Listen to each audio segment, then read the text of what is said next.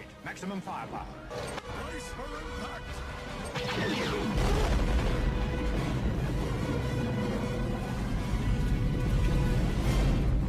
impact. First things first, welcome to the Brace for Impact podcast. I'm Luke. Today we're going to be discussing our matches from our previous local tournament.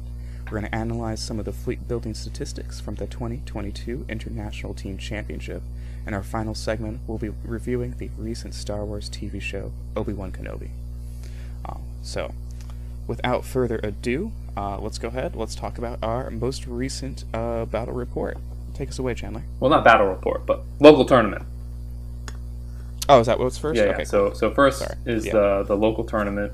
So this, was it last Sunday? We did a local tournament like we have been doing since. It was fantastic. Turnout wasn't quite as big as we normally have, but, after the 4th of July weekend, I'm, not too surprised about that. Something that definitely stood out to me from the last tournament is that we did have 2 of the double onager builds. Yeah, that can be pretty demoralizing for some people when they see so many onagers.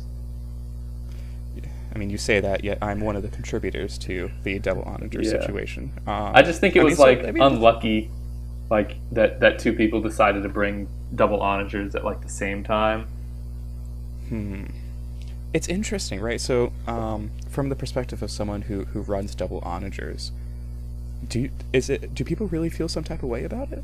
I think for sure that people feel some type of way about double onagers. But maybe not double onagers specifically, but like a specific kind of double onager plus interdictor list can feel like super unfun to play against. Really? So specifically the other one that was being run with the interdictor.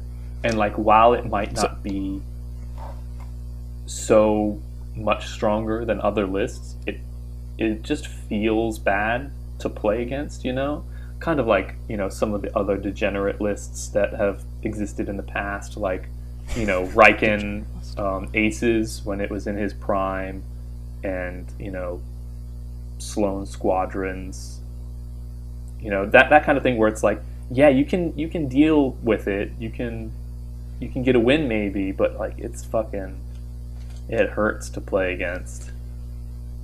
So it's actually interesting that you brought that up, especially with the interdictor, because when we got to that, I was going to make the argument that I thought that is a terrible list from someone who plays interdictors on the regular. Yeah. I really do. Especially when you remind yourself that interdictors can go speed 3, and that's very useful. Sorry, not interdictor. The onager can go speed 3. That's very useful, yeah. And the interdictor can't, so you're really stuck doing whatever the interdictor can do. I think a lot of it is just having those 3 ships, how they can control the board. Like, Interdictor is already a really good ship for board control, and additionally so for the onagers, just because of like how far they can shoot, how they can ignore salvo on their ignition shots. So you have a huge command of the board, and Interdictor only helps with that even more with, its graph shift reroute. It can, have enemies start the game at speed 0 if they deploy in like its Gravwell token area, which only helps the onagers further. And it's just, I just think it's like a lot to approach, especially against like a really good player who knows how to deploy and knows how to take advantage of those things. So it's just difficult, I think. I see the value in those items. But when you're bringing those 3 ships, you're also not bringing a lot to the table. Where's your squadrons going to be? And that's one of the I doubt things. You're going to have any. Like you definitely have a lot of weaknesses, and especially just I don't think the onager is very good overall. But I disagree, but we'll continue. Yeah, it still makes it difficult as a list to approach. Okay, all right. I can definitely concede that being a difficult list to approach, but, I would say I probably get the same amount of anxiety when I see you bring 13 vulture droids to the table. Man, vultures are so good, though. Right? And then, especially like when you start doing what I think is a really cool thing, not a scummy thing, with, I believe it's Grievous, where you start sending your squadrons off the table Oh, to get those yeah. defense tokens The back. fucking Right? the altar sacrifice to Grievous. Yeah, That's just fucking cool, That's- right? But that's like a really cheeky move. that's a really cheeky move. I don't think it's how they intended Grievous to be played, and I think that their ruling on that is not super correct. I don't think you should be able to suicide your vultures. It's just I don't know. I shouldn't be able to use a defense token like 4 times, 5 times in a round. You pay for it. I don't think you do. You pay for No, it like hard, if though. someone says, "Here, take this upgrade. It's 16 points, and you can use your defense tokens 4 or 5 times in a round." Like, how many times do you take that in your list? Like the same defense token. Like you use brace 4 or 5 times every in a round. time. You take that upgrade every time, right? Yeah, but again, like, what is it costing every time you do that in an entire squadron? Like, But you literally the give me squadron points is to do only 8 that. points is what I'm saying. It's Yeah, but you give me 8 points. It's not just like you lose the ship, you don't have a ship. It's that plus you give me 8 points. Yeah, I mean that's one way to think about it, but also it's the I get to use thermal shields that many times, or fuck your I get to keep my 140 point Providence alive for another turn while your ship just stands there and can't do anything against it. You know, it's a significant advantage, and I think that Grievous at 20 points only exacerbates the problem. He should be at least 25, 28 points. Yeah, here's the thing. You're bringing it up in combination with the Maid of My Existence being that thermal shield card. Yeah, so like once you get into the point where you're using thermal shields 4 times in a round, then it's like it feels really strong. Right, so let's bring it back to the core. Is that more cheeky than a double onager and interdictor? Or less cheeky? I would say that is more cheeky than a double. It's more onager cheeky and for sure, but it does. It still feels see pretty what I mean? bad. Yeah. Like, I would say that, like, I would feel worse seeing that happen and having thermal shields be reused than taking a couple early shots from an onager. Yeah, I agree. But anyway, let's talk about specifically like what you brought in the games you Yes. had, because I know our second game we played each other, but like I didn't We did. experience your first game, which I think you were against a Starhawk. Yeah, it was actually a really excellent lineup for having those double onagers. I did have the large Starhawk to shoot at, which was really good. I'm trying to remember for the life of me what our objective was. Opening salvo. Oh, That's what it was. That's a great one for onagers. I believe that's one that you and I had, actually. I'm mistaken, right? Oh yeah, I think we did have opening salvo. Yeah, you and I had opening salvo. Man, what did we have? I don't know. I got a picture on the notes. Yeah, let me go scroll down. I should be able to maybe tell that'll help. from... I mean, I only have one picture, but Yeah, I should have taken more. Honestly, I was really enjoying the game. well, run us through your list. Run us through what your list was and what your first match was, and then we'll do my first match, and then we'll do our second match where we played each other. Alright, so yeah, for my first list, I had... Oh, my first list. For my list, it was the double onagers. I did have a victory with nothing but Darth Vader on it. Really just, his flagship there, staying alive. For the onagers, they both had the same upgrades.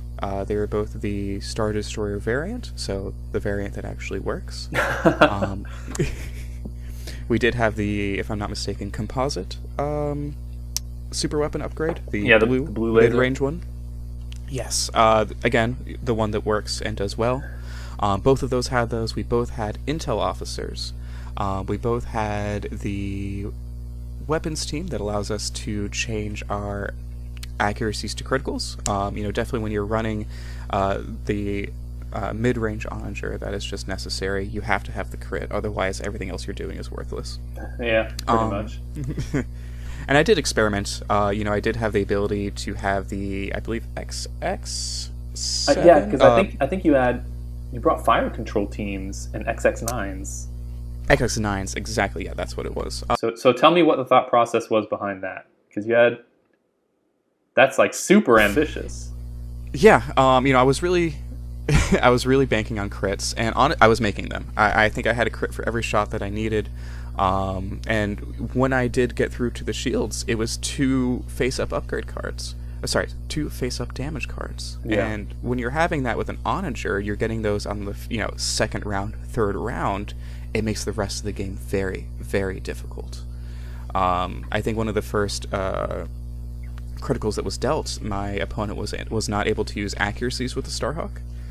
So my salvos were going off as much as I needed them when he was even able to shoot at the onager. And then I think the other one was affecting his maneuverability. He lost a tick of yaw. So again, on the Starhawk, the onager just or the Starhawk just goes straight then. It doesn't get to do fucking anything. And granted, like, his positioning was good, right? So he had double arcs when he needed them. But again, like, the salvo was just kind of helping me out there. And another really big thing, now that I'm remembering the objective, it was the contested outpost. The outpost was not a blocking obstacle, and it did not heal his Starhawk. Oh, so you could just punch right through. Yeah, because I'm looking at the image I took of that, and the Starhawk is like sitting right behind the station. I'm like, oh, that's an obstructed shot for sure. But if it's contested outpost, then you just get to fucking wail on that Starhawk. And he's not healing, because he was going slow, right? Once he got me in range, he definitely slowed down. So, no healing every time. It was bad. Yeah. So you did well that game? What did it end up being? Like a 7-4? I didn't do as well as I thought in that game. So one thing that I'm finding with the double onager list is you're always going to lose one onager. There's just no way to keep them both. I mean, I'm sure there's a way, but I can't keep them both alive. Yeah. And it was expensive, right? Having intel officers, the upgrades, what I needed to do to get both of those crits, the face-up crits. So it was very expensive. He ended up taking out the one ship. I did take out the Starhawk, but I believe that was all that actually ended up dying. So I ended up winning with a 7-4. Yeah. Could have been better, as far as helping my tournament standings. Yeah, it seems like it. Tell me about your first game. I wasn't present for that. So my first game, as you know, was against Matt. So I'm running Separatists. I've been loving Separatists ever since they came out, especially since they've got the Providence and the Requisite once they came out. So I've been loving them. Mm-hmm. I've been running this kind of generic fleet, I would say. It's more of like a combined arms that has, all of the highlights of CIS. Munificent comms with Watt Tambor, disposable capacitors, LTT and top 12. Hard cell battle refit with Martuk, LTT. Another hard cell battle refit with LTT. Hard cell transport, flight commander, bomber command center. And then squadrons. We've got all the good aces, DBS 404, Grievous, both of the Tri-Fighter aces. A generic Belbalab, Hyena bomber, and just a single Vulture. And this is a list I've found that just does everything well. I can really contest squadrons unless they have some hyper-focused squadron list, like 134 points, flight controllers, like, barring running up against a fleet that has that, I just completely dominate the squadron fight. And then DBS 404 and the Hyena just chews away at whatever is in front of me. If memory serves, that's basically what happened during our second game, is I was getting chewed alive by those squadrons. Yeah. But I was up against one of our local players, Matt, who is, as I would describe, my fucking nemesis. Whenever I play him, I either completely lose or I just struggle to get a 6-5. He builds lists in a way that I would never do. Like, every time I look at his list, I'm like, aren't you being, like, inefficient with some of your upgrade cards? Like, don't you think this would be better? And then he takes you to town. And then he's like, let me show you. Let me show you what'll happen. And I'm like, okay, dude, like, that's fine. And I get completely dominated, or I'm just, like, it's like I'm being dragged. I'm like tied to a horse, and I'm just being dragged along the ground the entire game, just trying to get a breath of air. And so this is really crazy for me to hear, right? Because, like, especially, like, when you and I play, like, you're very calculated. I feel like you have the next 3 turns figured out. And I usually feel like I'm being dragged by a horse, right? So to hear you say this is really something. Just imagine me having the next 3 turns figured out, playing against a guy who has the whole game figured out. How disheartening. Yeah. So it's really difficult to play against him. And like what he brought is just so confusing to me because I would never bring this.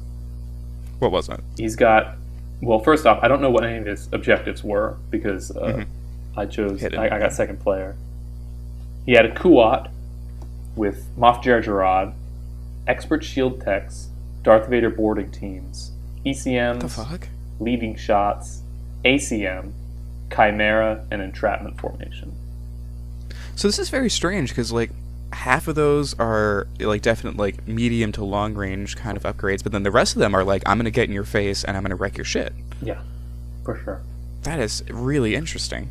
He's got 2 Architans light cruisers. One has Director Krennic and slaved turrets.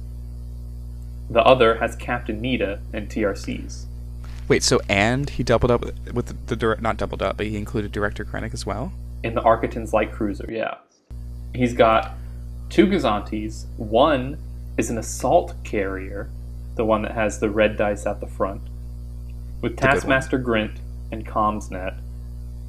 The other Gazanti is the cruiser with Hondo and Commsnet. Nothing strange there, but it's just like, not for you. Why take assault carrier with Grint? It's like you're making it like more expensive than it needs to be. Why not just take another cruiser?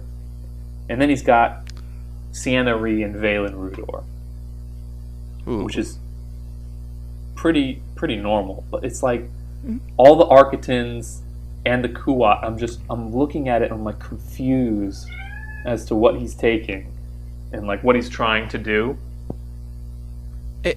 Well, I mean, just to kind of expand on what I was saying, you know, when I look at my fleet building, like, okay, I want this fleet to be good at, let's say, squadrons, right?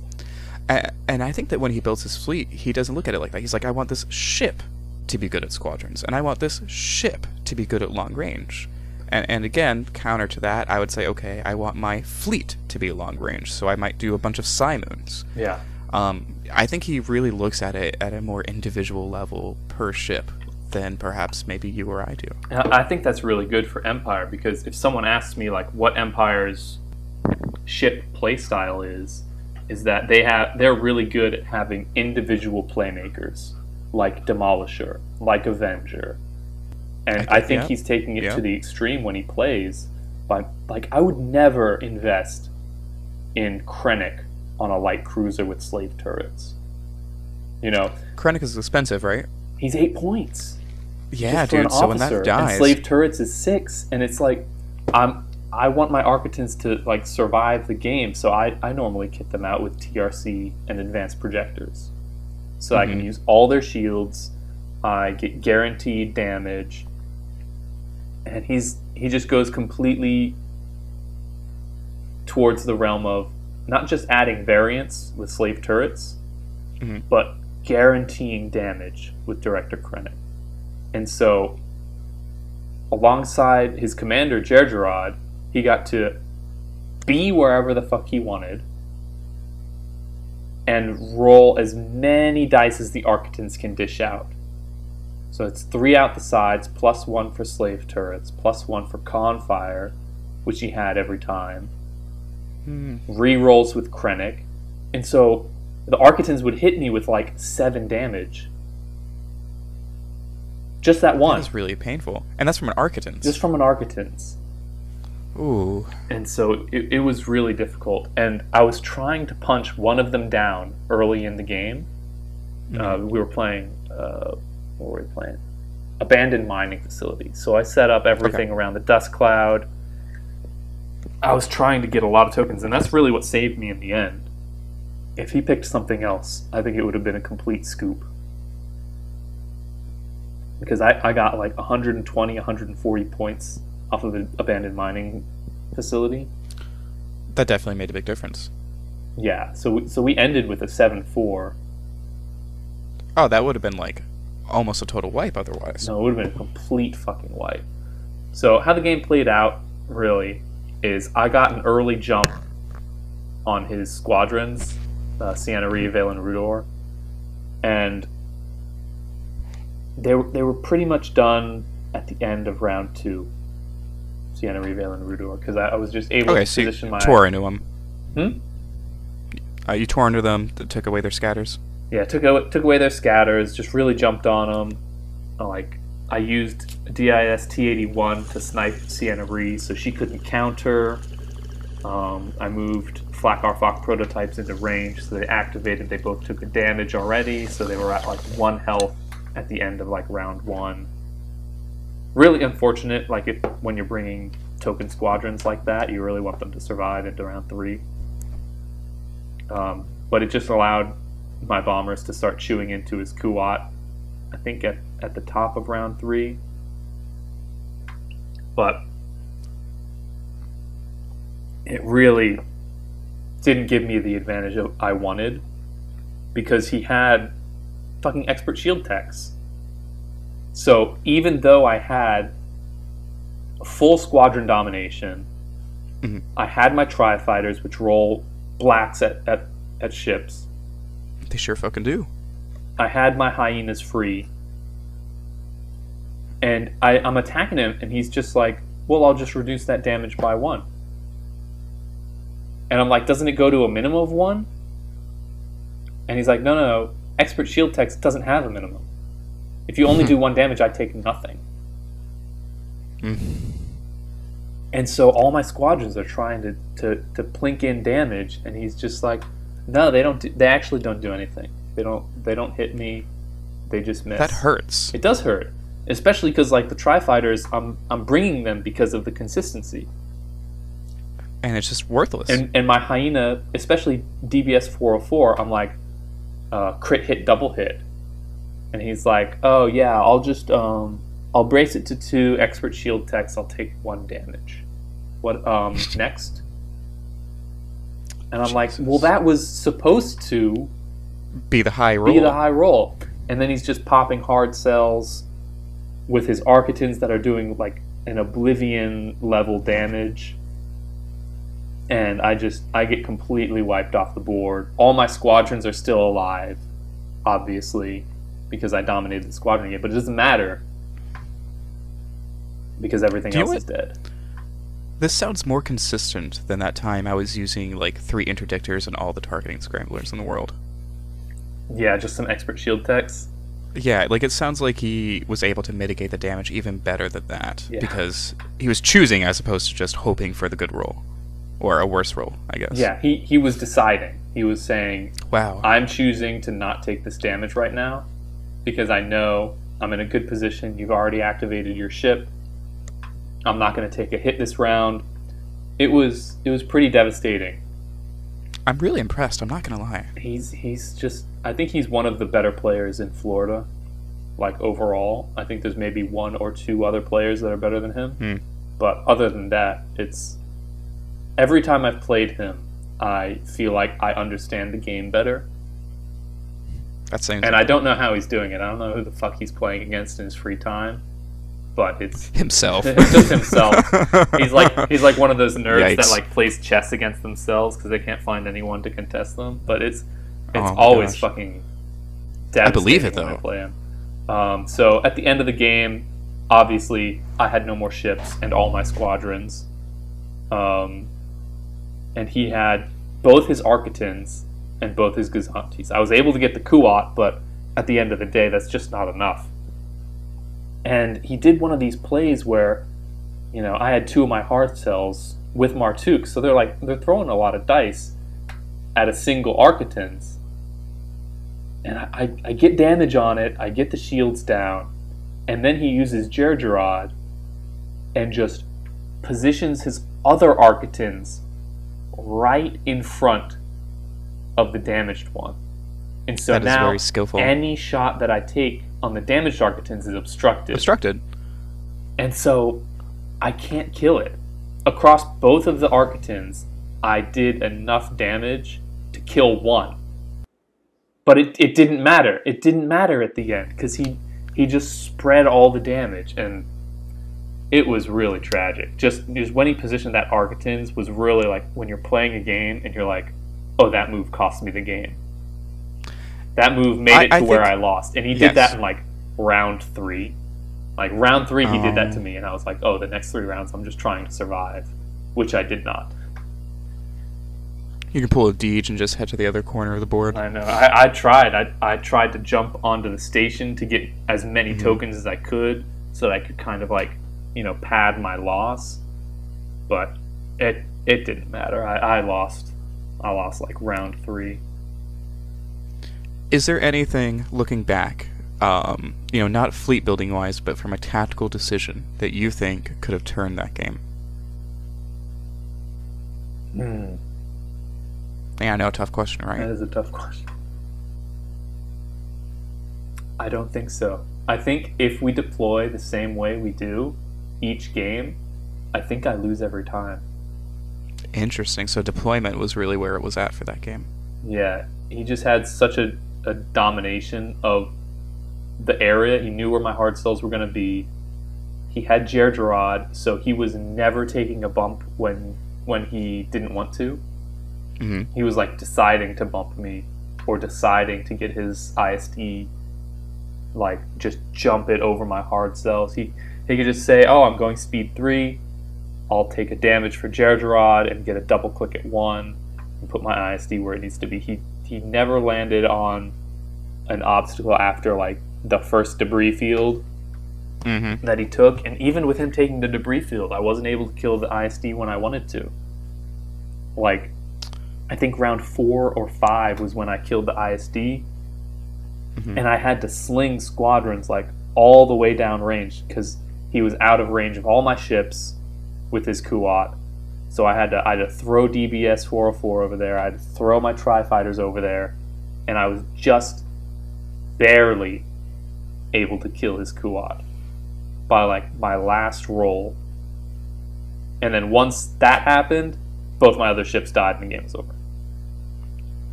It cost too dearly to do it. Yeah, but if I didn't kill his Kuat, it would have been he killed everything in my fleet and I kill nothing of his. That's really tough, dude. I don't even know what to say. There's not much to say. It's just, sometimes you play against someone who's really fucking good. Just got a good fleet. Yeah. And they've got a good fleet and they're prepared for everything. But yeah. If I had to ask myself the same question for my first match, I definitely think that, especially looking at the pictures, if he had swapped the location of the Corvette and the flotilla to being on the side closer to the Onager, that way I either had to focus on them first or shoot through them to get to the Starhawk, I think he would have had the opportunity to get the Starhawk into a flanking position, and I think that he could have done better in that game. Yeah, for sure. But like with that, when I see a list that has a Starhawk and it's got like 3 or 4 squadrons, I just want them to have more. Yeah. I think the Starhawk. You take the Starhawk, you take 2 GR75s, and you take a shitload of rogue squadrons. And then that would have given me a hard time. That would have given you a hard time. Like you take Lando. You take fucking like Shara, Tycho. You take some other fucking rogue squadrons, like a bunch of YT 2400s. And you like, if he's going against your fleet, like YT 2400s, they're speed 4, and they just start rolling dice against you, and they just start chewing away. I think you would have had a better time. That but like the squadrons, the ones with rogue are definitely the bane of my existence when it comes to the Onager. Yeah. It really, like, the other ones I can handle, right? Worst case scenario, I just switch to throwing out flak. Like, you've seen me do that before, but when they have rogue, you can't kill them in time. Yeah, because a lot of the rogue squadrons have so much fucking health. They're like 5 to 8. It's not worth shooting at them. You just have to go for the total fleet kill. Yeah, and that's one of the things I found when I'm playing games, especially with CIS, is if you overcommit with your squadrons and you sling them down the board and they have nothing else to shoot at, obviously they're going to shoot at your squadrons. Yep. And you don't want that. You want your squadrons and your ships to both be targets In the same spot. so that they have to choose. Even better if you have multiple ships. Obviously, if they don't have gunnery teams, because then they'll just pick both your ships and fucking blast them out of the sky. But you want the choice, and you want the choice to be hard. I think that we should start making a list of golden rules for Armada. Yeah. And I think that the number one is give your opponent more than one thing to shoot at. Yeah. So they have to choose, I guess. That way people don't get that mixed up. But yeah.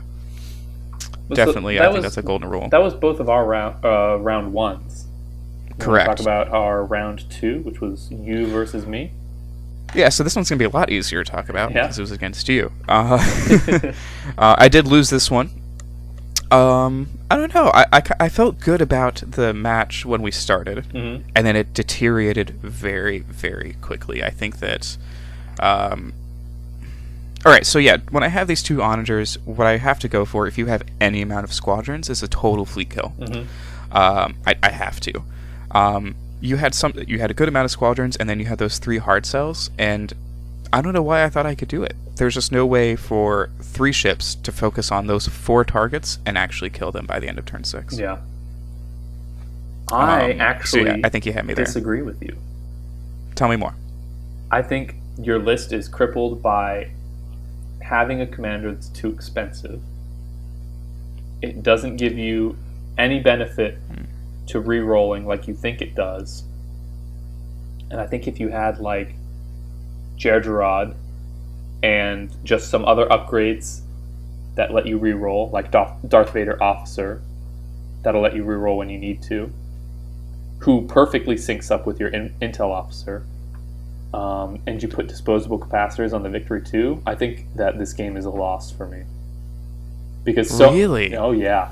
Because so many times you had range on me with the VSD on one of my hard cells, if not 2 of them. But you were only able to roll like 3 or 4 die with a Confire, 3 reds.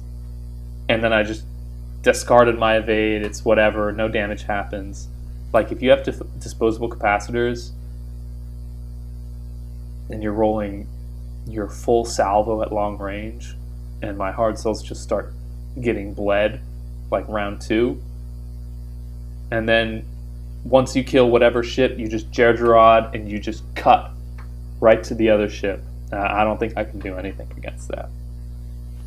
But the thing with, like, you just take Darth Vader Officer on, like, your Victory, and when your ship shoots, if you roll poorly, instead of burning your defense tokens, not burning them, but exhausting them, you know what I mean? I do. You roll your dice, you tap Intel Officer, and then you use Darth Vader Officer, and you kill the Intel Officer. His effect stands, he lets you re-roll whatever you want, and then that's it. Ooh. So, with an onager, you're doing these things very early in the game. I'm super hesitant to kill the Intel Officer at turn 2 and turn 3, whereas with, Vader as a commander, I'm able to turn 2 get that dice roll that I need, and just think about the first game that you and I played with my double onager. What did I do, like 9 damage, something ridiculous that you just couldn't handle? Yes. And while what you're saying is true, ships only have so much health. So either they don't use their brace, because obviously you will target that with your Intel Officer, and you get all that damage through anyway, and the next round you just fucking killed them because they took the damage. Or they use their brace, mitigate the damage from that shot, and then die next turn because they don't have a brace. So, I mean, you only have to do That's so much fantastic. damage. I love this situation. Yeah. It's like, they have to decide, and both decisions are bad. Yes. So that sounds fantastic. And if you have a better commander, because Darth Vader is a great commander for re-rolling, but Darth Vader Officer is really good for situations like this. And you have Gergerod, and you just take a shield damage, and you put your onager wherever the fuck you want, wherever you think they're going to be next round. And especially for this game, because you had first player, I just think that's a different game, and I think you take that one for sure. Yeah, I mean, it's It's hard, and part of it too, like when building this list, is like that is a super efficient, great way to fly the Onager. I think a big portion of what I was trying to do, though, is I was really trying to have fun with these crits. I really wanted to have the XX9s work, to have those double crits pop up, and that was really fun. Like whenever someone brings Fire Control Team, I know they're doing something like pretty ridiculous.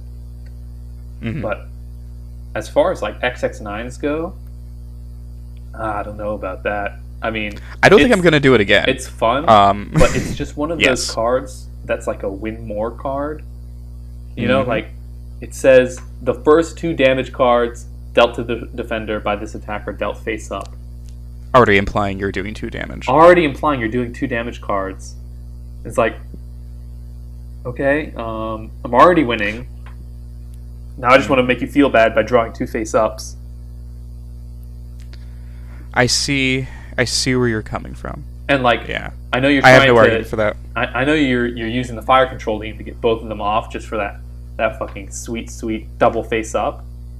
But like, if it's just XI7s instead, it's just I think I just fucking lose even against the same fleet you took.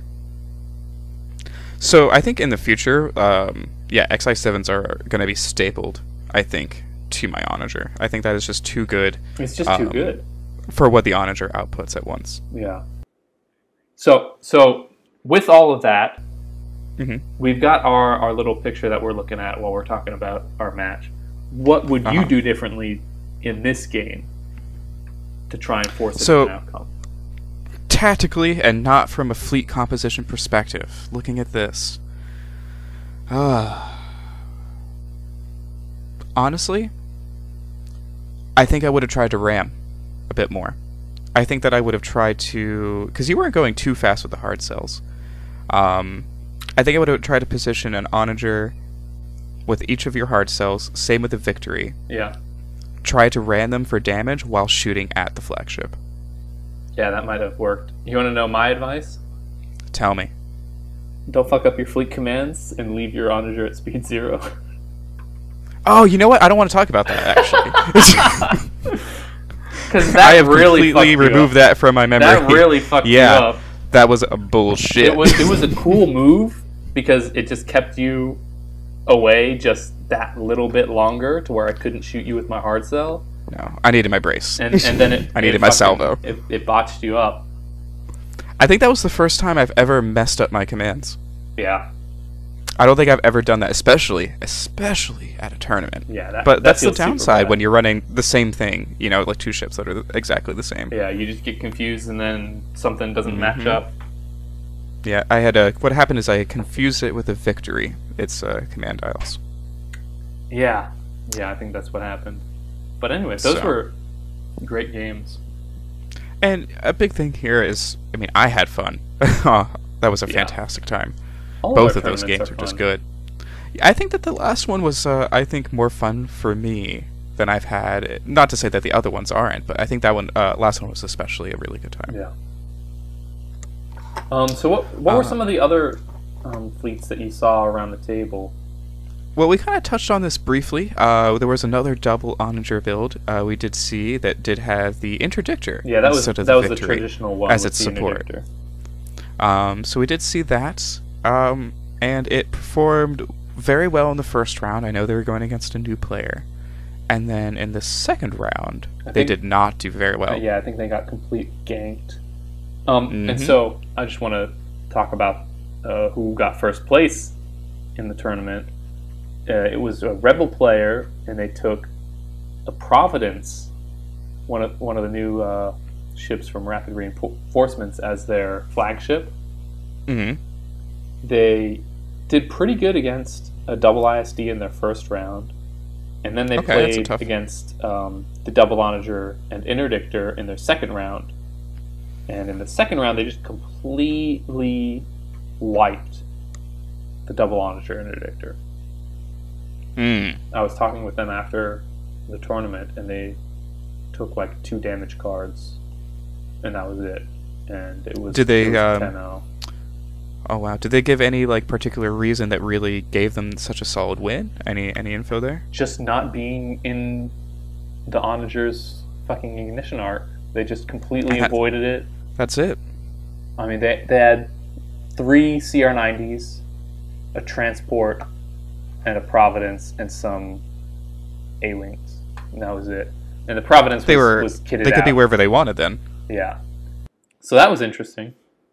You know, something to be mindful with the way that the tournament pairings work is that the better that you do in the first round, I mean, you're going to go against someone that did equally well in the second round. Yeah. So it was probably 2 top-tier lists going against each other. Yeah, but that was fun. Yeah. I really like doing these tournaments. Looking at other ones here, anything in particular from your memory? No, I think everything else played out as normal. Mm-hmm. Nothing super shocking.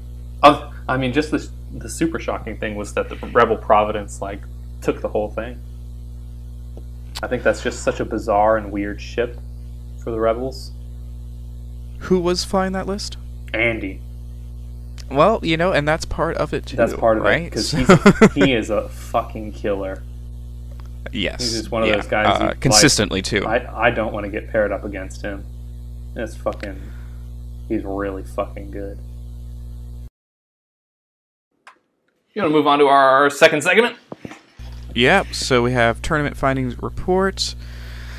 All right. So we're talking about big tournament stuff here. Yes, this was the 2022 Team International tournament. I think this was a TTS tournament, but I can't be sure. Some guy posted this on Facebook, and he had all of these analytical images. I mean, if you're listening and you recall that, I mean, that's what we're talking about. TTS. That's tabletop simulator. Spell that out. There you go. Thank you. Yeah. Okay. And so this is an analytics post that has several different images that have upgrade cards, ship cards, commanders, and overall there were 112 players with 112 lists, and this is kind of the breakdown of what upgrades were taken, in what capacity, how many people had intel officer out of all of the lists, and then it breaks it down even further per faction. And so that's what we'll be talking about. Big standout for me, just looking at the most used per slot image here, GR75's most used ship, and I think that's crazy because it doesn't shoot. I think that's totally fair because it is a cheap activation. And I think that this really just highlights how valuable having the activation advantage, or even just not the disadvantage, is. People are bringing this ship consistently. What's even crazier is that there's 36 Rebel lists that were in this tournament, and there were 51 GR75s. So out of those 36 lists, most of them had more than one. Which I don't think is that strange. I think they're really good. They're amazing at pushing squadrons. And I think that's just an advantage of being a Rebel player. You just get an extra activation, and that activation gets to push your squadrons. I think that's fine. What is the squadron value for the GR75? Do you know off the top of your head? 3 with the token. Do you know what it is for the Corvette? For the Corvette, I think it's 1. Yeah. Well, of course, that is only 50% of the GR75. I'm going to go ahead and say that I think the Corvette is infinitely more valuable than the GR75. Yeah, but GR75 can take expanded hangar bay plus a token. That's 4 squadrons, man. 4 squadrons for 23 points. Okay, yeah, I didn't think that through all the way. And Rebel squadrons are really fucking good. They are the best, I think. And it can take a power officer like Leia Organa, so that your big ship is command 1, basically. That's 26 points. It's really convincing for me. Yeah, no, I think that is some valuable insight, and yeah, I can't argue that at all. Another big standout here Let's see what we got. I'm kind of surprised to see the titles kind of so high up here. I don't know. I guess for the new stuff, the titles are very strong. It's very cool. I don't know. I think the biggest standout for me is anything that's over like half. You know, things like the GR75, which is 51 out of 112. But mainly it's linked turbo laser turrets. I'm not at all surprised to see that. Are you kidding me? I'm not surprised either. I just think that it is really telling as to that this card should not exist. Because out of the 112 lists, there are 76 linked turbo laser towers. How many points does it cost? 7. I do not think that this is better than my XI7s. I think it is. But I think it's depending on what fucking faction you're playing. Like, if you're playing Separatists, it's LTT on every ship. And that's it. And you'll see that in this breakdown because 44 of the linked turbo laser turrets in this whole tournament is in CIS. Like, it's the most taken upgrade. That says a lot. I mean, CIS really depend on their red dice, and they really depend on squadron domination, and linked turbo laser towers does both! So, why do you think that for that faction specifically, LTT is so much better than something like XI7s? Or perhaps anything else in the turbo laser slot? I'm curious. So really, CIS, they have a lot of red dice, and they don't have reliable ways to re-roll them like other factions. They don't have Vader Officer. They don't have Kaken and Sholin. They don't have these options. Really, the only officer they have for re-rolls is Shumai, and you have to choose 2 rounds out of the game. And it's only 3 dice you can re-roll. But it takes your fucking officer slot. That is actually really shitty. Yeah. Additionally, hard cell battle refits, 3 reds out the front. You put LTTs on them. They've got blue-black anti-squadron. With a confire, you can roll at 1, let's say a generic squadron. Let's say a generic arc runs up on you. You roll blue-black on them. You LTT for 2 more black. You confire for another black. That squadron's fucking dead now. Yeah. And so now you just don't have to fucking worry about that anymore. I'd be so pissed. Yeah. Okay, fair. But my problem with linked turbo laser towers is it's too good for its cost. It should be at least 12 or 14 points. No, I'm not going to argue that. Because there's already... 100%. It shouldn't be this good. Like in reality, it should be 2 separate cards. The top part, while attacking, you may reroll 1 die in your attack pool. I mean, that's worth 7 or 8 points. And then the bottom part, when attacking the first squadron during your activation, you may add 2 dice of any color to your attack pool. Can't declare additional squadrons. That should be its own separate card. Because, and let's compare, dual turbo laser turrets is 5 points. You exhaust it to reroll, to add 1 die to your attack pool if you do choose and cancel 1 attack die. It's essentially just a reroll. That's 5 points. So for 2 more points, you just get a card that's infinitely better and has infinitely better choices than dual turbo laser turrets could possibly offer you. And that's also a turbo laser slot, right? Exactly. They're both in the same slot. Yep. Yeah, so if that other thing that you mentioned was the dual turbo lasers was in a different slot, I would make the argument, well, it's also what you're not putting in this slot, because it's taking up, I think, one of the most valuable slots for, say, an Imperial player, aside from the gunnery. Yeah. So I agree. But it's not. That's not the case. So you make a very strong point. I think that linked turbo laser towers, should be 2 separate. It should be dual turbo laser turrets is the top part, where it just lets you reroll 1 red die. And Heavy Fire Zone, which is a card that exists in the game, trust me, should be, it adds 2 die of any color when you're attacking the first squadron.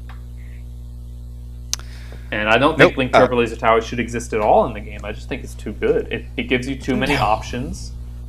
It lets you re-roll one red die in your attack pool against any shot. Which, if you look at dual Turbo Laser Towers or turrets, it exhausts to essentially re-roll one red dice. Mm-hmm. And How much is leading shots? Do you know off the top of your head? 6. It's 6 for 6? leading shots. But I mean, you get to re-roll that's only 1 any point number. less. And you have to... Okay, well, you still give up a die, though. Exactly. There's no deficit for taking Link Turbo Laser Towers. And honestly, you use Link Turbo Laser Towers. Let's say you've got red anti-flak, which Separatists have on their comms frigates, their munificence. And the recusant support has red anti-flak. You just get to re-roll that red dice every single fucking time. So let me pick your brain here, and this is actually going to help me understand your value of this card. What's more important to you? Or what do you think is better? Adding a die to an attack with, say, a Confire, or having a reroll? Reroll every single time. Doesn't matter what color of dice it is. But that, to be fair, is just my playstyle. I value consistency over variance. Okay, now is that like a mathematical fact, or is this just an opinion that you have? This is my own personal playstyle. Like, Okay, I'm going to have to look into this. Let's say, well, you don't have to look into it. I'm about to talk about it. Let's say we've got a Vulture-class droid fighter squadron and a droid tri-fighter squadron. Okay. If we're talking about against squadrons, I value the Vulture droid fighter squadron over the droid tri-fighter. Because it's got, the droid tri-fighter has red, blue, blue, plus an additional red or blue AI anti-squadron. And the Vulture has blue, black, plus a black or a blue for AI anti-squadron. Now the Vulture against squadrons has black, which when I'm playing the squadron game, I'm trying to kill all of their generics as fast as possible and then dealing with the aces later.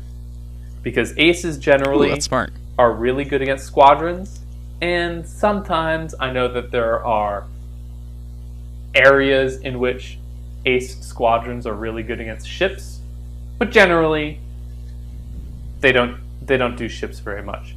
And if they do extreme damage against ships, you can just put one squadron on them and they can't really do anything. So it's fine. I think you just improved my game with this, because I usually do it the other way around. I focus on the aces. No, focus on the generics.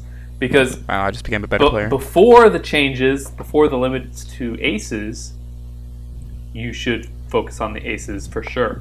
But now, fleets can only take 4 aces, which means if you kill all of their other generics, they only have 4 squadrons. So, That makes sense. even if they have like a squadron that's strong against ships, it's like there's only 4 of them.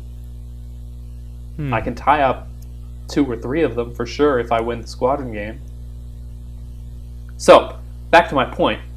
Yeah, please. Against ships, Vultures roll 1 red. And Tri-Fighters roll a black.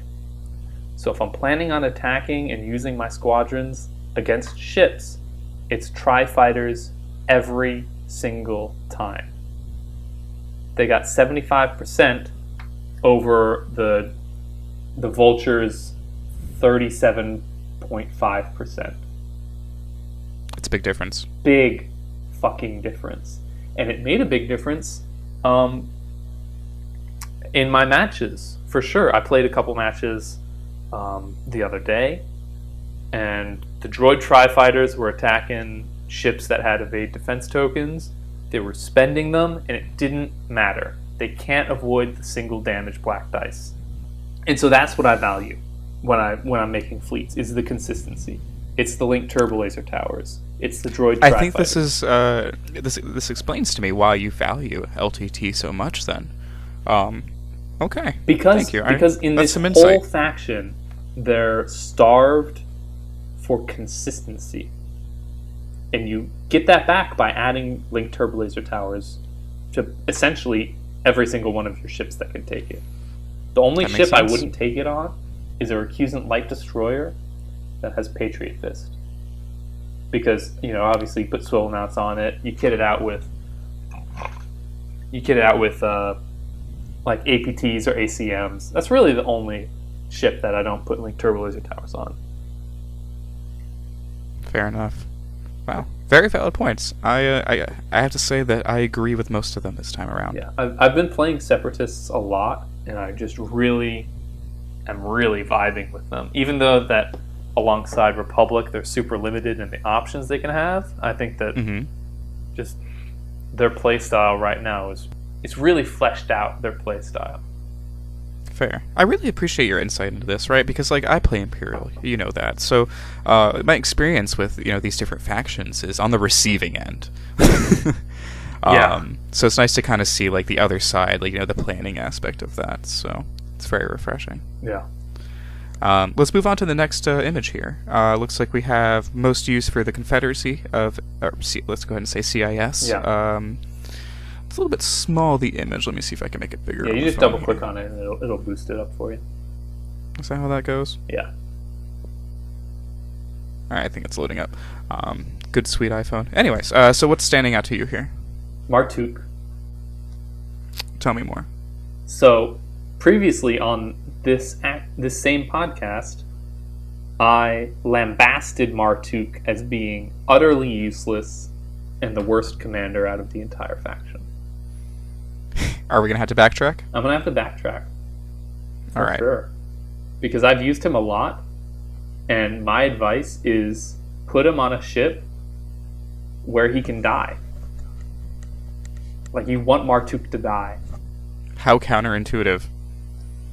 It is super counterintuitive, but I really love it. Like, bring a hard sell, put Martuk on him. If he dies round 3, who gives a fuck? Like, at round 3, all their shields that you're targeting should be gone. And so if Martuk is dead round 4, now you don't have to worry about his deficit. Let's say you attack their rear or their side hull zone and they redirect to the rear. It's like, if they don't have any shields anywhere, which if you're playing against Martuk you should really take advantage of, now you don't have to worry about removing a die. He's one of these commanders that says, round 2 I'm really good, round 3 I'm pretty okay, round 4 I'm starting to take away from you, round 5 why am I still here, round 6 you've lost the game. So, because I'm having an issue pulling up the image larger, how many points is he? He is 28 points. That is not bad. It's 2 less than Kraken, and it's 8 more than Grievous. Which, Grievous, in my mind, are the only 3 commanders for the Separatists.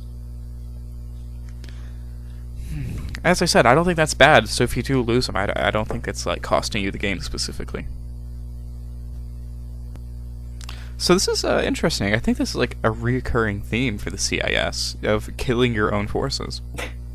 Yeah. Well, like, don't talk to me about Grievous lists, because I think Grievous is the most fun commander I've ever played in Armada. Really? Really, Okay. really. It makes me feel invincible when I'm playing Armada. It's I don't know how else to explain it. Grievous is probably my favorite commander out of all of them. Out of all the factions, it's Grievous. And I think he's broken. I think it actually does not work as intended. I don't think so. From someone that's got against it a few times, I think it flows well. It's fun, dude. I don't know. When I start slinging vultures off and I get my brace back and refresh it in the same turn, it's like... I mean... It's fucking crazy, dude. I think it's crazy and I think it's cool, right? But I don't think it's outside of the bounds of the game. If Grievous were to be 20 points, it should say when a friendly ship or squadron is destroyed by the enemy player. You know? No.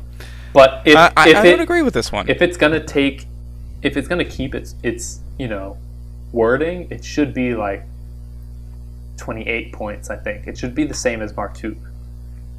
I'll admit that he is very cheap. He's way too cheap. unless they don't change the wording, I think he should be as expensive as Martuk, because how offensive Martuk is in the early rounds, Grievous is as defensive. And so I think they should be costed equally. And this is me loving how cheap Grievous is right now. Well, hopefully he hangs around at this price for a little while longer. Yeah. But also, hopefully, we do see some potential updates and, some changes here. I'm always happy to see those. Yeah. And I can't wait to talk about rapid reinforcements in one of our next episodes, because that has changed so much. Because, as we can see out of the most used for Confederacy of Independent Systems, 20 of the 22 lists had Gazanti cruisers in them. Because they're so good. They're so good. And this was one of the things I was bitching about a lot on previous episodes, is list building for Separatists is so fucking restrictive because hard cells are so expensive. So I'd be making a list. I'd have 3 ships, I'd have squadrons, and I have 40 points left over. Because I don't have a flotilla, I've maxed out squadrons, and I can't add anything. There's no room for anything else. And so I'm not surprised that there are a lot of Gazantis in Separatists. Fair. Let's see. I think we were on the next image here. Most used for Galactic Empire. Yeah, I'm seeing something worth talking about. Sloane, I mean, not necessarily. It's pretty common to see her. I don't know. Like, I think she's cool. I don't think she's fun, personally. Now, the thing with Sloane is she gives me the same kind of feeling as when I'm playing Rebels with Dodonna. Mm-hmm. It's like, I can win a game, but it is not fun to win that way. Mm-hmm. Especially if you're playing with someone who is like new to the game, or they're not as well versed in Armada tactics as you are. It feels you just eat them. Unfun. It makes winning not fun. Which I agree on all fronts. And it was really evident when I was playing Sloane when she first came out, and I was just trying to see how they worked. And I was like, this card can't be real. You just get to take away the defense tokens like before you even shoot. It's like it's too much. Did they make any updates to her when 1.5 came out? Just on like timings, I think. Points, maybe. I think the biggest change to her was that, like, if you target a redirect and they have 2 redirects, they can spend the other one. But when she first came out, you couldn't. Oh, you see, that's like such a fine detail. I probably wouldn't have even noticed that while I played. Yeah, because like if you got 2 redirects and Sloane spends 1, you can't use the other redirect because technically it had been spent in that attack. But they changed her to obviously say that that's not how that works.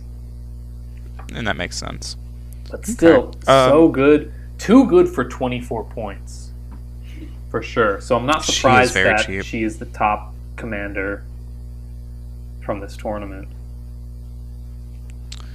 Number 2, we have Ramadi. Again, I'm not really surprised, just because he's cheap. Yeah, like Ramadi's ability is like, and it's cool, good and cool, but like, honestly, it's not that much. 1 red die is like, honestly, that kind of sucks. I think the best benefit from Ramadi is that he is cheap. With the likes of Ozzel, and that's it. Like, Ozzel's the only other cheap Empire commander. And it could be argued that Ozzel is better. Because you can change your speed, and on some of the Empire ships, that is super significant. Yes, many times I've seen that definitely make a game just with a double arc. and getting where you need to be. So what do you think about the state of Empire alongside the Onager right now? Because right now I'm looking, and like 24 out of 33 Empire lists have Onager testbed with the red laser. So first and foremost, I think everyone's doing it wrong with the testbed and the red laser. Yeah. I think that's silly. That's not what the Onager is meant to be. Oh my. I'm sorry. Like I feel very strongly like it's just not a good ship. Well, this is the objectively. podcast of strong opinions and strong feelings. So if you feel strongly, like, let's fucking hear them. Yeah, no, I mean, I don't know, like, sure, like, long range is cool, but the game, there's so much more to the game than the long range shooting, and I think it's too many eggs in one basket, and the testbed itself is not a good ship, which is the version that likes the red laser, and if you're going to use the Star Destroyer version, which is the good version, you should use the blue laser, just as how they're built. So yeah, that's just how I feel about the Onager. As far as why it's being used so much, and this is just something that I really feel, and it's one of the... it is the only way to naturally have a salvo, and I think that not having a salvo in Armada right now on certain ships is a huge detriment. Dude, I fucking agree with you on that. Not only the testbed, because when I play against you and I see your Onager Star Destroyers with the blue laser, that feels infinitely worse than a testbed with the red laser. Because you're going to deal with it the whole game, not just round 1 and 2. Exactly. And I'm like, okay, yeah, I'll just evade 2 of your 4 dice. You know, if you get a good shot, I'll evade 3 of the red dice. It's like, it doesn't matter if you're running the testbed with the red laser. And its crit effect is things that are close to me take damage. But like, if you get hit with the blue laser, that sucks. That sucks so much. It's like every crit is 1 more damage. That hurts a lot. And then, you know, you tend to take it on a shield that you're not getting shot on, obviously, right? So your redirects are just becoming useless as that effect goes on. Yeah. So good. Anyways, so much better than the red one. But yeah, and then of course, as I said, you know, I think it's being used so much. One, because it's cool, it's unique, and you get salvo, and you don't have to waste your gunnery team to do it. Yeah, I think honestly there needs to be an upgrade that isn't local fire control. Yes. I think there needs to be something like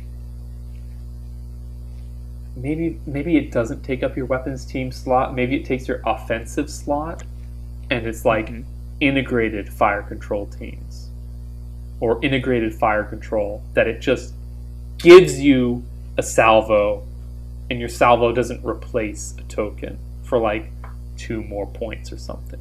Because salvo's been so integral to the game that like replacing one of your defense tokens for it, that just doesn't cut it anymore. Do you know what I think that they should just do? I think that they should just be like, hey, you know, we messed up, or we thought of something different. Any contained token is now a salvo token. Oh my god. I know I said this was the podcast of hot takes and strong opinions, but not that strong. I think that's totally wrong. I think contain is silly, especially when you have so many different other effects. I think that contain could be done with a card. Explain yourself. What do you mean I think that can be done with a card?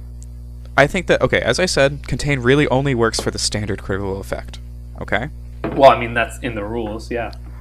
Yes, unless you have the card that lets you do otherwise. You should really, I think that card should just exist. You should be able to exhaust it. You should be able to refresh it at the start of the turn. And you should be able to just ignore 1 critical effect, period. I think... So you think damage control officer should be the officer that says, ignore a critical effect? Precisely. And then I think that... And then if you just replace all the critical tokens with salvo, I think everyone will be happy. I don't know. Just from an easy way to do it. Disagree, because I'm looking at the interdictors with double contain. Oh, that's beautiful. Oh, think about that, though. And they've got fucking what's red, their rear blue, shot? blue. I think you're so fucking wrong on this. No, I think that matches with the interdictor perfectly, and I think it solves its problems. I think it really brings it up to a usable ship if you do that. I don't know. That's a strong opinion. That's it's an not like opinion it's a that's salvo so twice. strong, It's just I don't know. You have to accuracy it super hard. I don't know. I think that. I don't know. If you go picketing for that opinion, you will not see me at your picket line. I think that we should, one day in the future before we die, play an alt game where every contain is a salvo. And I'll run my 3 interdictors. I think that there should be like an offensive retrofit card that adds a salvo instead of replacing a salvo from local fire control. Yeah, I'll take it. I just don't want it in the gunnery slot. That's my thing. Yeah, the gunnery slot's like so good, especially if you need like gunnery team, flight controllers, or ordnance experts. It's like, even if it's 0 points, local fire control you don't take sometimes. You know? Yep. It's like depending on your build. And honestly, like, I think that makes sense. Weapons team, think about a 0 point upgrade. Like the weapons team slot is like, it's so fucking contested that some of the cards are too expensive. You know? How so? Well, I mean, we're looking at Galactic Empire. Yeah. Ordnance Experts is 25 of the 33 lists. I see that. And Ordnance Experts has been nerfed to where you can only reroll up to 2 black dice. Still really fucking good. And so you only ever roll like 3 to 4. Exactly. That's still like 50%. I still think that Ordnance Experts isn't overpowered. Nope. And it's still taking that good. much. And I'm like, yeah, but it should be. It should be taken if you're having a lot of black dice in your attack pool. Like before, it was just reroll any amount of black dice. Do you remember that? Yeah, and it was. I mean, I thought it was a good card, but I never thought it was OP. It was OP. I just thought it was a really good card, and it was just like Gunnery Team, one of those that in a lot of situations will be glued to the ship. Yeah, I agree. So, but I think that's okay. I think it's okay to have certain cards that are really good with certain ships. Like, it just fucking makes sense. Like, that's how the world works. Yeah. All right. Do you have any other thoughts on Galactic Empire, or? Just looking at it, I see Corvus and I see Raquel, which makes me very happy. I think that is super cool. I like to see kind of unique effects like that. Is that what it? Again, I'm kind of looking at the smaller image. Okay, sorry. Yeah, so that is Cataclysm. So scratch that. Cataclysm isn't that great. I don't care. Corvus, super awesome. I love to see that. Really? Yeah, no, I think it's just super awesome, and I try to use Corvus anytime that I use that particular ship. God, I can't remember. I think Corvus is really good if you're just going to make a lifeboat and put your admiral on it. You just put him somewhere else. You start with Corvus and you just put it somewhere else. And then you're like, oh, you'll never kill my commander. I think it's good. Yeah, I'm a big fan of that. Yeah. And especially like one thing you can do with like an interdictor is you could have some bombers. You can have the Corvus deploy all the way on the right side, lay out your bombers as it goes, and then you can move the Corvus later on if you need to deploy the Onager like all the way on the left or something. Yeah. You have the distance your Onager needs. The bombers are laterally closer to the opponent, so they kind of have to pick or choose like what direction. All of them seem to be in your favor. Yeah. So, I know I'm a big fan of the Corvus. I think that's just a really sneaky, really cool tactic. And I played Battlefront 2, right? So, I kind of have that attachment where that is the ship that you use. I don't know if you played the game. Did you? Battlefront 2? Yeah. Which Battlefront are you talking about? Are you talking about the old Battlefront 2 or the new Battlefront? No, the newest. 2? The newest. I've not played the newest Battlefront, no. Okay, so I play both of them, but in the newest one, the Corvus is your ship, actually. Yeah, from the story, yeah. Yeah, and so it's just super cool. I love the attachments to that. That's why I like the Starhawk so much, because I played Squadrons, I got to fly around inside of it. So how cool is it that Armada, the game, made the Starhawk like initially as the first ever depiction of the ship and then Squadrons came out and used that same model.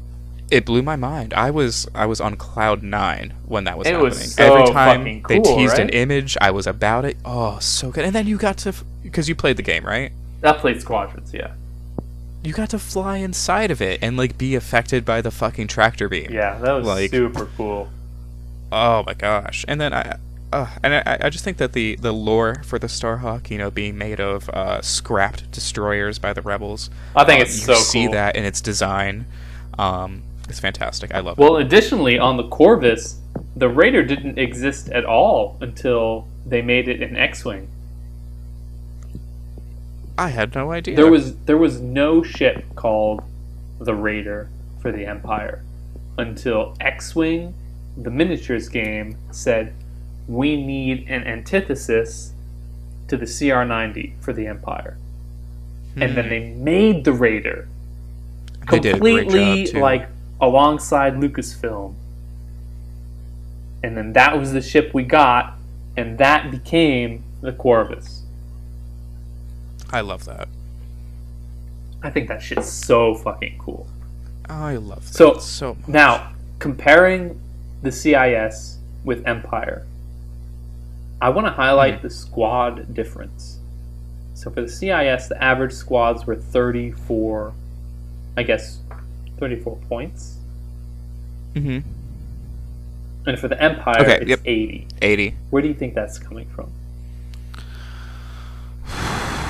Well, I think first and foremost, I mean, the commander number 1 is Sloan, right? Yeah. So I think that's obviously a huge effect. If it's a Sloan commander, you're going to be using as many squadrons as you can. So I think that's where that's coming from for sure. Do you have something different? You know what? I fucking don't. Like, once you said Sloan, I was like, you know what?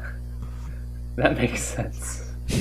It makes sense. It would that be kind of they'd weird have if I didn't more see that. fucking average squadrons if Sloan is one of the number 1 commanders from this team tournament.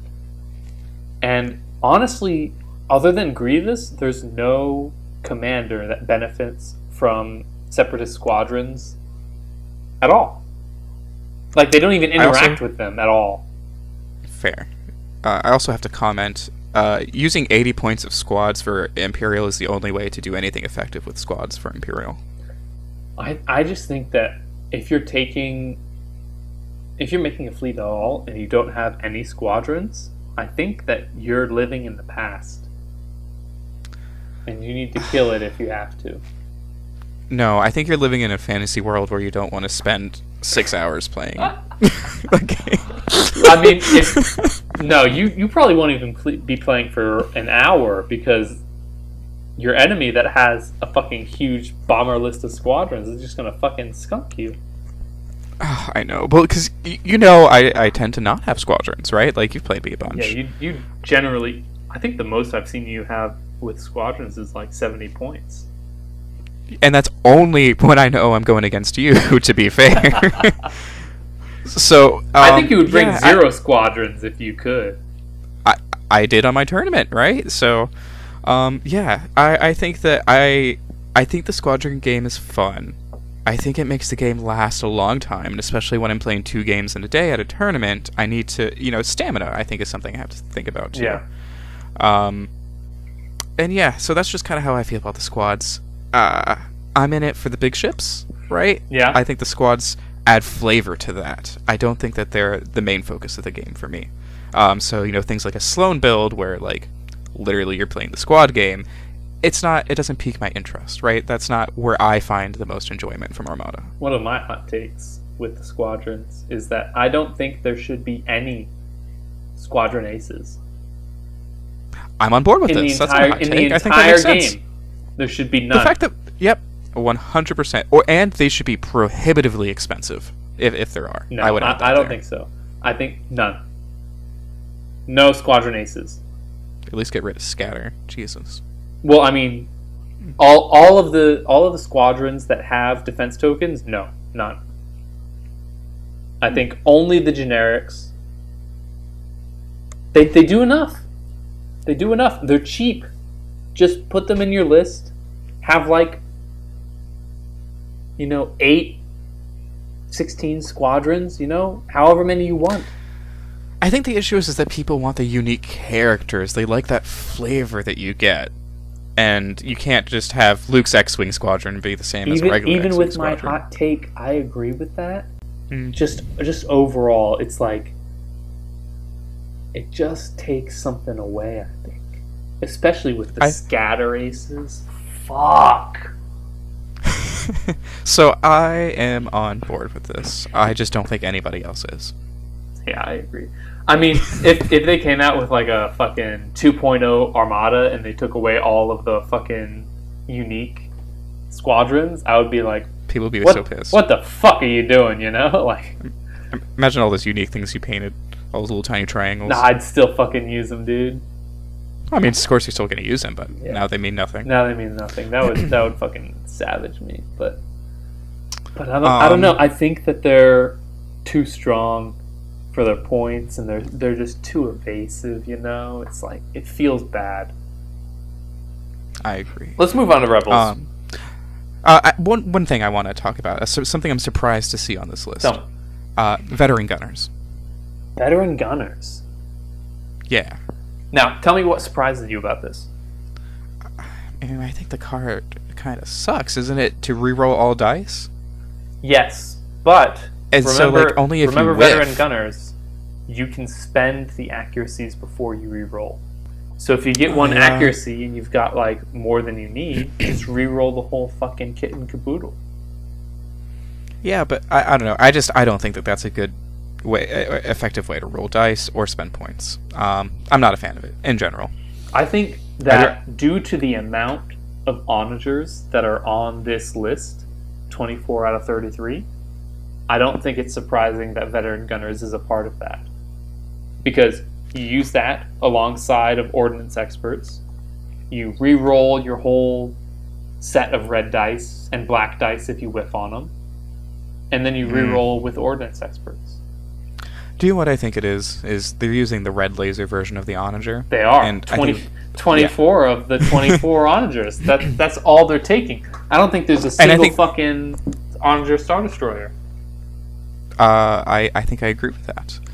But that being said, I think that the veteran gunners lends itself better to that long-range destroyer. I am surprised that I don't see... I forget what her name is. Is it Captain Brunson? The one that lets you retain the die at the start of the round and then swap it out? Varnillian. Who also came with the onager. I'm surprised that I don't see her there with that veteran. She's not good. They seem... She's not good. I don't... No, she's good. No, she's real good. No, she's not. Here's the thing. She's I don't use her good, but... You don't use her at all. I've never seen you use her. So what are you talking about? But she's good. You don't even think she's good. Because I do other... okay, so... It's like you don't even think she's good. You don't bring her. Because I'm doing other things that aren't dice fixing at that level. It's like, we're just not compatible. I'm just thinking of different things for my life, It's like I don't have time for Varnillian. It's because she's not good, dude. You don't even think about bringing her. Let's move on to Rebels. Okay. Oh, gosh. Standouts. Let me think. A gate? That's not a standout. Do you think it's a standout? 16 out of 36. I think it's a standout. I think the most used companion. What? You think? I think it's expected. Expected? Literally, I feel like everyone uses her. I agree that she's you. expected. If there was just a non-commander upgrade that said, add any fucking defense token that you want for 20 points, I take that every time. A non-scatter defense token? Makes sense. It's like, yes, every single time. She would be 36 out of 36 if she wasn't a commander. That makes sense. And she evades accuracies. It's like, obviously you take her so much. Just put her on your big ship and don't fucking worry about it. I think she is so undercosted for her value. So during the tournament, the Starhawk opponent actually had an evade on his Starhawk. Yeah. And so I think that was pretty helpful, those first two rounds, getting to force me to I think re-roll those dice. The issue was I was the same ship size, so he wasn't able to really capitalize on that major effect. What was his commander? Was it Krista, or did he just have the Amity title on the Starhawk? I think it was Krista. Oh. Yeah. But I mean, Krista lets you choose what defense token you're taking. So, like, if he saw onagers, obviously he would take an evade. Yeah, he was saying that during the game that he wished he had chose a brace, though. Yeah. Because I did have intel and shit. Yeah, the intel officers really fuck it up. Let's see, what else do we have here? To be honest, everything that I see here is super expected. Squadron amount, seeing the Akbar is still up there even after all this time. Akbar's amazing. Oh my god, so good. Yeah, I am... Kicking and I don't see Sholin, anything... Foresight, Jaina's Light. It's all the good shit. Like, it's all the good stuff. I don't know. Do you see anything out of the ordinary on this list? Not really. And I don't think that, even with the rapid reinforcements, I don't think Rebels got shaken up that much. Mm-mm. It's like... No, this is like the same Torn flavor. Far, Intel. There's nothing that's, like, extremely skewed to being overpowered. Even with Krista, it's 16 lists out of 36. So it's not that crazy. The most extreme is the CR-90 Corvette A with TRC, which is 37 out of 36, which means one guy took 2, or one guy took 4. And it's not that outrageous. No, because it's a super effective way to run that ship. They're good ships. Yeah. Yeah. I think Rebels are pretty normal. Nothing here screams to me that anything is being abused. And honestly, the same with Empire, leaving out the fucking onager ridiculousness. Which I think when people realize that that's just not as good as just taking an ISD at speed 2 or 3. It's like, every game you play with an onager, and you lose because you took an onager, just think, if you had an ISD, and you just made it go faster than speed 1 onager, like, that's a different game. This is valid. Moving on to Grand Army of the Republic. So, Republic. What do you think about Republic? How many games against Republic have you played? I think that I've played... If it wasn't for you, I would say I've played the Republic more than the CIS, but of course, you typically play CIS these days. I love CIS. I used to play Empire a lot, but like CIS just fucking took me over. Fair enough. I think the Republic ships, they're prettier ships. They're more iconic. Like, people know them more. They are the good guys. Yeah, I think so. Looking at the graphic here. Trying to think if anything stands out to me. Squad's 103 points. That stands out for sure. For sure. But it stands out, but it does not surprise me. Like, stands out, but is expected. Before all of these ships got released, if someone told me, hey man, the Republic faction is going to be squadron heavy, I would be like, yeah, they fucking should be. Here. What is their bid? 3.2. I think that was the lowest that I've seen. Nope, 2.5 from CIS. Interesting. Yeah, okay. CIS generally don't care about the bid. Yeah, still pretty low there. Deployment 6.3. 6.8 for Rebels. Still higher than CIS. And definitely higher than Imperial. So, kind of mid-tier for a lot of these things. Interesting. It seems to kind of just be the one that's in the middle of everyone else. Yeah, Republic seems to be in the middle. And my thing with Republic is that they have the lowest floor of all of the factions, but the highest ceiling. because they have That's a so good way to put many it. upgrades and commanders that rely on the person playing them obviously remembering all of these triggers and activating them at the right time when they need to, planning out not just the first 3 turns, but the whole fucking game, and triggering them when necessary. I mean, if someone is starting the game and they're like, what faction should I get into? I really loved Republic. I would be like, maybe choose a different faction. Because Republic is honestly the most difficult to play and be Very good technical. with. So looking at this, and actually I do see something a little bit surprising. Projection experts. I don't think that surprises me at all. You put projection Ooh. experts on the Pelta Medical Frigate, and you take it every time. They got 4 engineering. Fair. I have not personally played as the Grand Army of the Republic. I have here, played so. against Republic a lot. And man, when they pop off, you get fucking destroyed. That makes sense. I'm trying to think if I've ever beaten a Republic army before. I think I played Richard, and like it was like when it first came out, so like things are still kind of being worked out. Yeah. Yeah.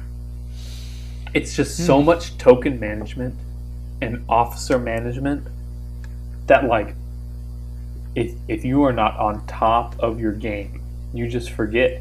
You forget your triggers, you forget your officer abilities, your commander abilities, and then you lose. So 2 questions. Do you think that going against a Republic player, that having the Gar Saxon and the other Mandalorian fighter giving out those Ray tokens may be interesting and useful? Gar Saxon. Alright, give me a... I know, we haven't talked about him in a long time. Give me a second. Gar Saxon. So he's for Empire. Yeah, he's the Mandalorian fighter ace. He gives out the raid token instead of a damage card, if I'm not mistaken. So he's... Alright, so it's Gar Saxon, Or instead of damage. Mandalorian Gauntlet Fighter, which is, and you cannot fight me on this, the worst squadron in the game. Yes. Yes. Other than Yes. the generic Jump Master. Points wise, I think that that the Mandalorian fighter and Gar Saxon, just that ship in general, is the worst ship. You know even what? worse I agree than, with you. Yeah. Okay, The only saving grace is it has Rogue. So, but I think Gar, the Jump Master Gar might have that. Saxon. When an enemy squadron with intel or relay at distance 1 activates, it suffers 1 damage. Assault.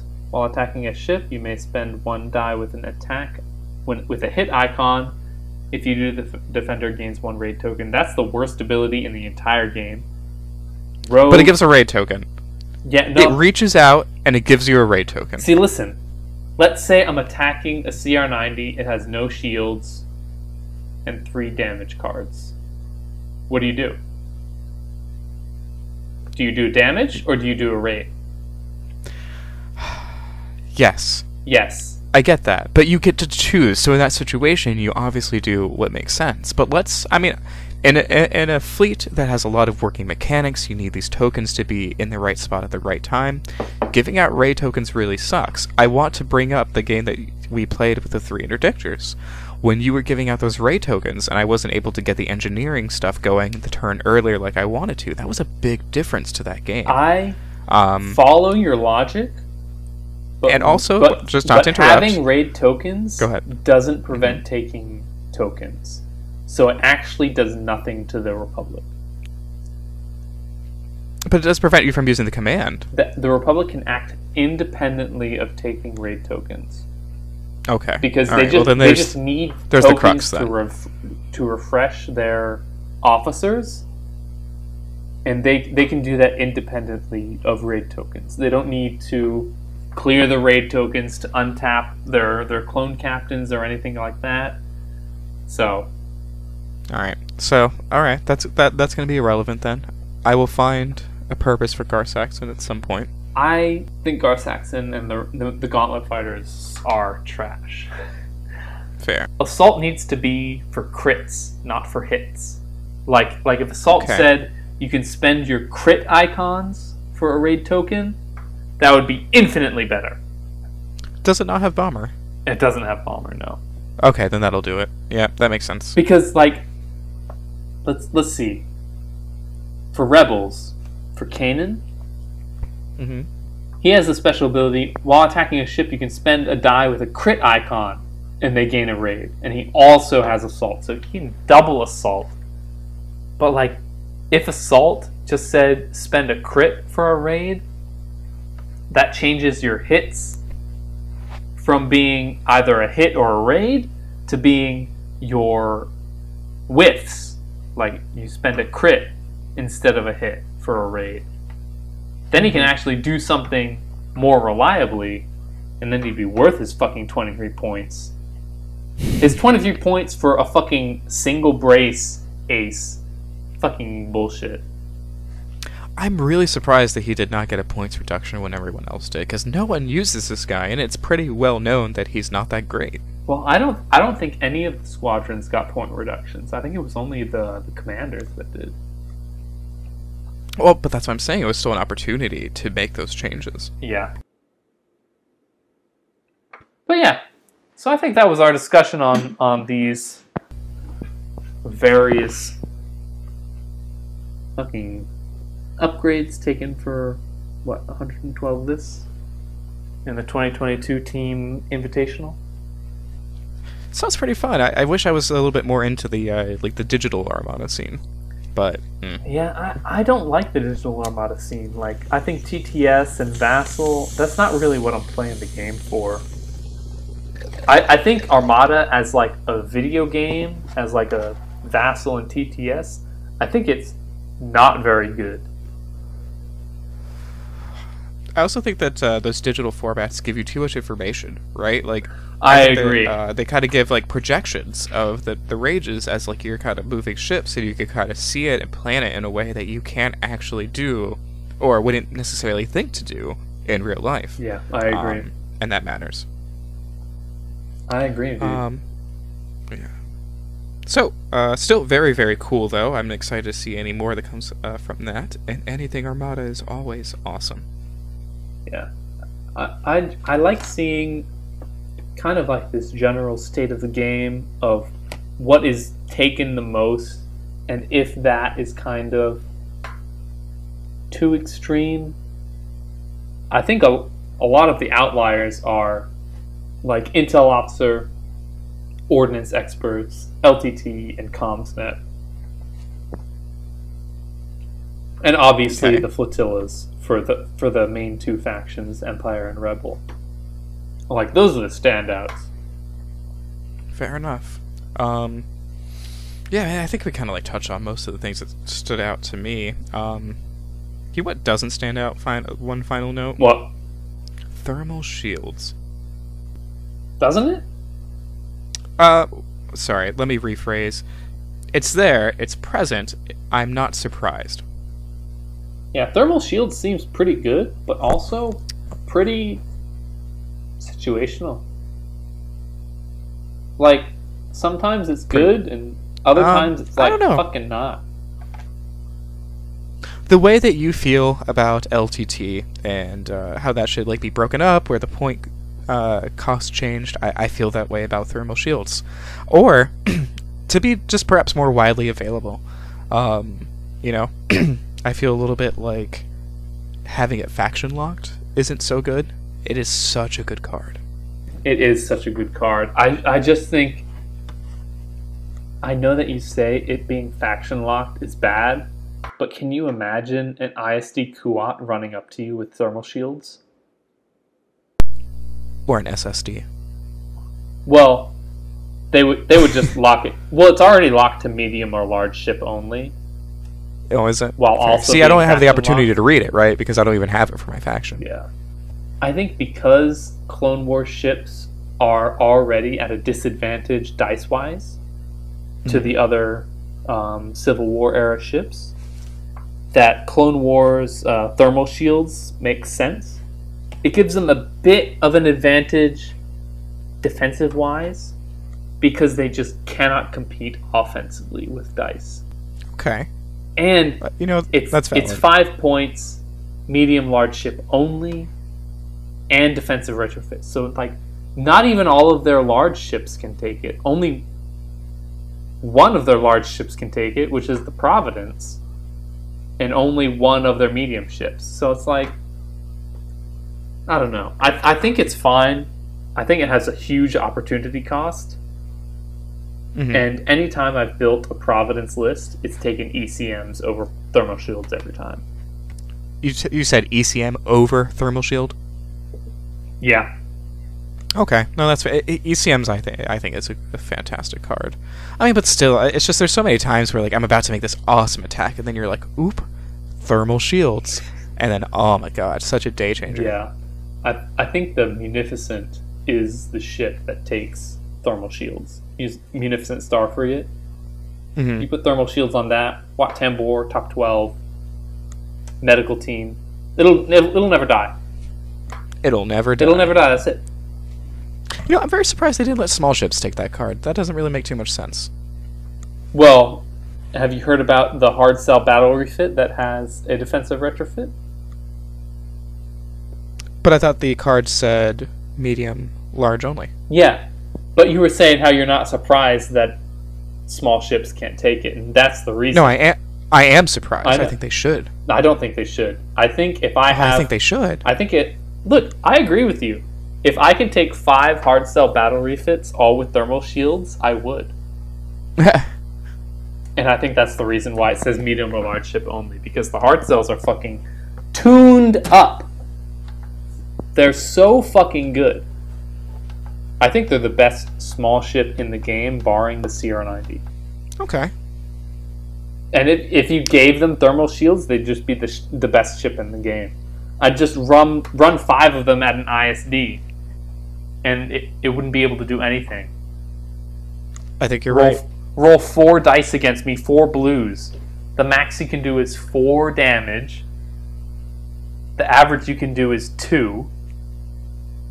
And I just evade, redirect, whatever the fuck, and I blow you up with infinity red dice. It's like, once you get into thermal shields on small ships, you just start entering fucking Toontown levels of ridiculousness. No, you got me there, that's for sure. Mm-hmm. All right, cool. I think that wraps up the Facebook tournament. Yeah. Kind of chat there. I'm excited to move on to the next segment. Are you? Well, yeah, I think it was really cool. I was a really big fan. Well, so. well, let's introduce segment 3 then. Mm-hmm. Go for it. I ain't the host, man. You're the host. You introduce the segment. All right. So, definitely, we're going to be speaking about the Obi-Wan Kenobi Disney show. Very, very good, I thought. Chandler, how do you feel? Man, I hate that you introduced it that way. How shall I introduce it? Because you were like, I thought it was very good. And I thought that the Obi-Wan Kenobi show sucked. Oh, no. I didn't like it at all. Oh, okay. All right. So, disclaimer, I have a very low bar. But, I mean, tell me what you didn't like, man. Mostly... Let me tell you why you're wrong. Dude, like, I thought that the first 2 episodes were awesome. Oh, I thought the opposite. Okay. And then everything else, I was like, it felt like one of those old Star Wars books that was just like, you know, did you ever read those ones where they were like, this is the, you know, Han Solo Cantina Band stories, or this is the book that's focused on Bosk, you know? And you're just like, who signed off on this shit? No, I didn't read that. I read like X-Wing and like a little bit of the iJedi series there. Yeah. That's kind of where I stuck my nose for like the I've books. read And, like the Thrawn book. I've read a lot of those fucking old books that were just like, who the fuck signed off on this side story? All right. And every episode I watched of Kenobi, I was like, after like the initial intro of Kenobi being like super depressed, and he's on Tatooine, he's watching Luke, I'm like, yeah, I get this. This I vibe with. This is what should be happening. Everything after that, once the Grand Inquisitor got fucking ganked by Reva, I was like, what the fuck is going on? How did that break the ball for you? Hold on. Well, that super... I mean, I'm not going to say like I expected it or anything like that, but they're fucking like Sith people. They're going to do weirdo shit like that. Because, like, here's the question. Why did someone like the Grand Inquisitor get fucking ganked like a bitch? Because, because here's the thing. The Grand Inquisitor, to the other Inquisitors that have been established in the story, is like Vader to the other Inquisitors. So if... And follow me on this. Yeah. Let's say Vader was training a bunch of Sith acolytes on his own, you know, like Sith people do. And then, in the show, someone stabs Vader in the chest, and he falls down. What do you think about that? That shouldn't happen, right? Okay. Sure. So why the fuck... Where are you going with this? Does the Grand Inquisitor just let this some random chick that's been introduced in, I don't know, she's been in one episode, and she stabs him in the chest? Why does that happen? Alright, hear me out, right? I'm hearing you. She, as a Force user and as a lightsaber user, was stronger than him. Was stronger than him? Stronger than him. He, because I'm pretty sure, like, when he came back, he didn't, like, go fuck her up. Darth Vader did all the hard work. I think that literally, and I think they mentioned this, like, she's just, to them, low-born, and they kind of feel, like, higher class than her. Not necessarily that, you know, they're stronger. They're just better. So, you just think that he wasn't even considering being stabbed by her as an option? Yeah, and I don't think that there was anything that he could have done about it, because, again, I think that, like, she's just a stronger, like, Force user, period.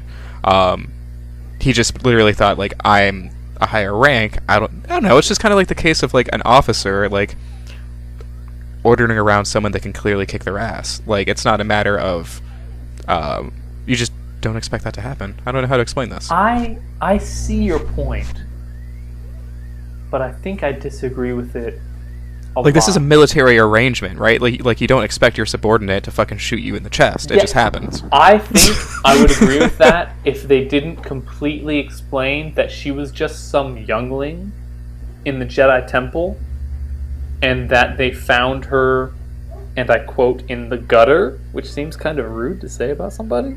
That's what he was trying to say, is like, you're like lower than us, like a lower class. Yeah, but that matters, because the Grand Inquisitor was an actual Jedi Temple guard.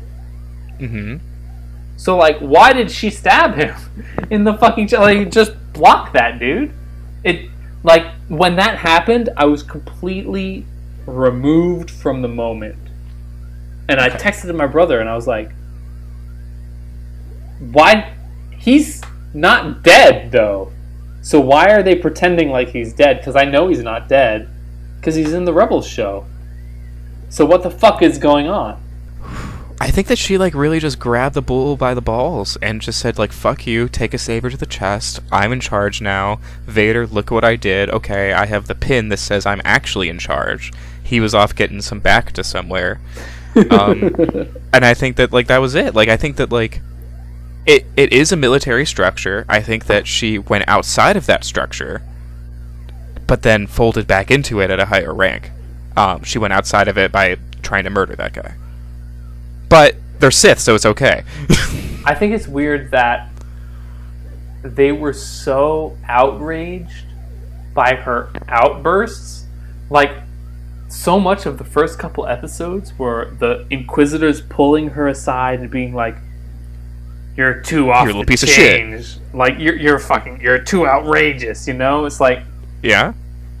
I watched these guys in Rebels and they were like fucking cutting people up like meat. You know, like why are they all it upset? just shows they were scared of her. I think that she was significantly stronger than they were. Damn. I hate that Yeah. this argument is very convincing. I know, and it's just because I like it so much. Like, I think about it all the time. I So I see these things that you see, and I have to justify them for myself. yeah. Um, I would have liked them emphasizing that the Inquisitors didn't like how strong she was over how aggressive she was about attacking these random people, you know? I don't know why when Reva cut off this old bitch's hand that they were like, you're going Whoa. out of line, you know? Yeah. It's like, That- when they did that, I know, I that was was a like, little weird. what the fuck am I watching? Like, these are all Sith red lightsaber people. Like, why are you getting upset about her cutting some bitch's arm off? Like, I didn't even that feel was- anything when she did that. I agree. That was out of character. I think that could have used a little bit more thinking. It was fucking weird. Especially weird. when they were using established characters like the Grand Inquisitor and the Who's an fifth, asshole. and the fifth brother, who, in my mind, after watching all of the scenes of them, I mean, like, I'm a junkie of Star Wars. I've watched them. I know how they act. And then they're like, yo, Reva, you're being kind of outrageous here. And I'm like, what? Like, you're... Cool. Like, the fifth brother is a literal, like, shark person? Yep. And that's his whole vibe? So, like, why is he being, like, a little bitch about Reva cutting some old lady's arm off? Didn't even kill her. Like, I don't get that. I don't feel that. But That's fair. I think that broke the universe a little bit. Not broke the universe, I was but just like, what's happening? what we expect. And then the guy that got to play the Grand Inquisitor, I feel like they found him at like a 7-Eleven and just put him in makeup and was like, "You're this guy now." I love it. And though. he just It's like so walks good. and his like shoulders are like all slumped. Hello. And he's just like, "Hello, I'm the Grand Inquisitor." And I was like, "Dude, be more intimidating. You're walking at me like some dude who like frequents 7-Eleven, and I don't feel it. I don't feel like you have the presence at all of the character you're supposed to be portraying. So- You know? Slightly off topic. Did you watch the movie Don't Look Up? Don't Look Up. What? Yeah, on Netflix. Did you watch that movie? No, I haven't watched I know the movie. I'll bring it around. Okay. Well, there's a character. He's like kind of portrays like the Apple founder guy, Steve Jobs or whatever. Yeah. But the way that he acts is exactly like the Grand Inquisitor, just super awkward, like not in touch with what's going on. I love it. Anyways, super like- great. Wanted to every time I saw the Grand Inquisitor, I was like, why do I feel like they just picked you up? Like you're like an extra that got put in makeup, It's and so you good. feel like you yourself don't feel like you should be there. Like it was so awkward. Like when Vader stabbed Reva at the finale, and he was like, "I knew you were you all along." And the Grand Inquisitor walked up and he was like, "Hello. Rage does wonders for the body." And then turns around. I'm like, what's happening here? Like, Oh, that's fantastic. it was fucking weird. Why'd you get stabbed at all?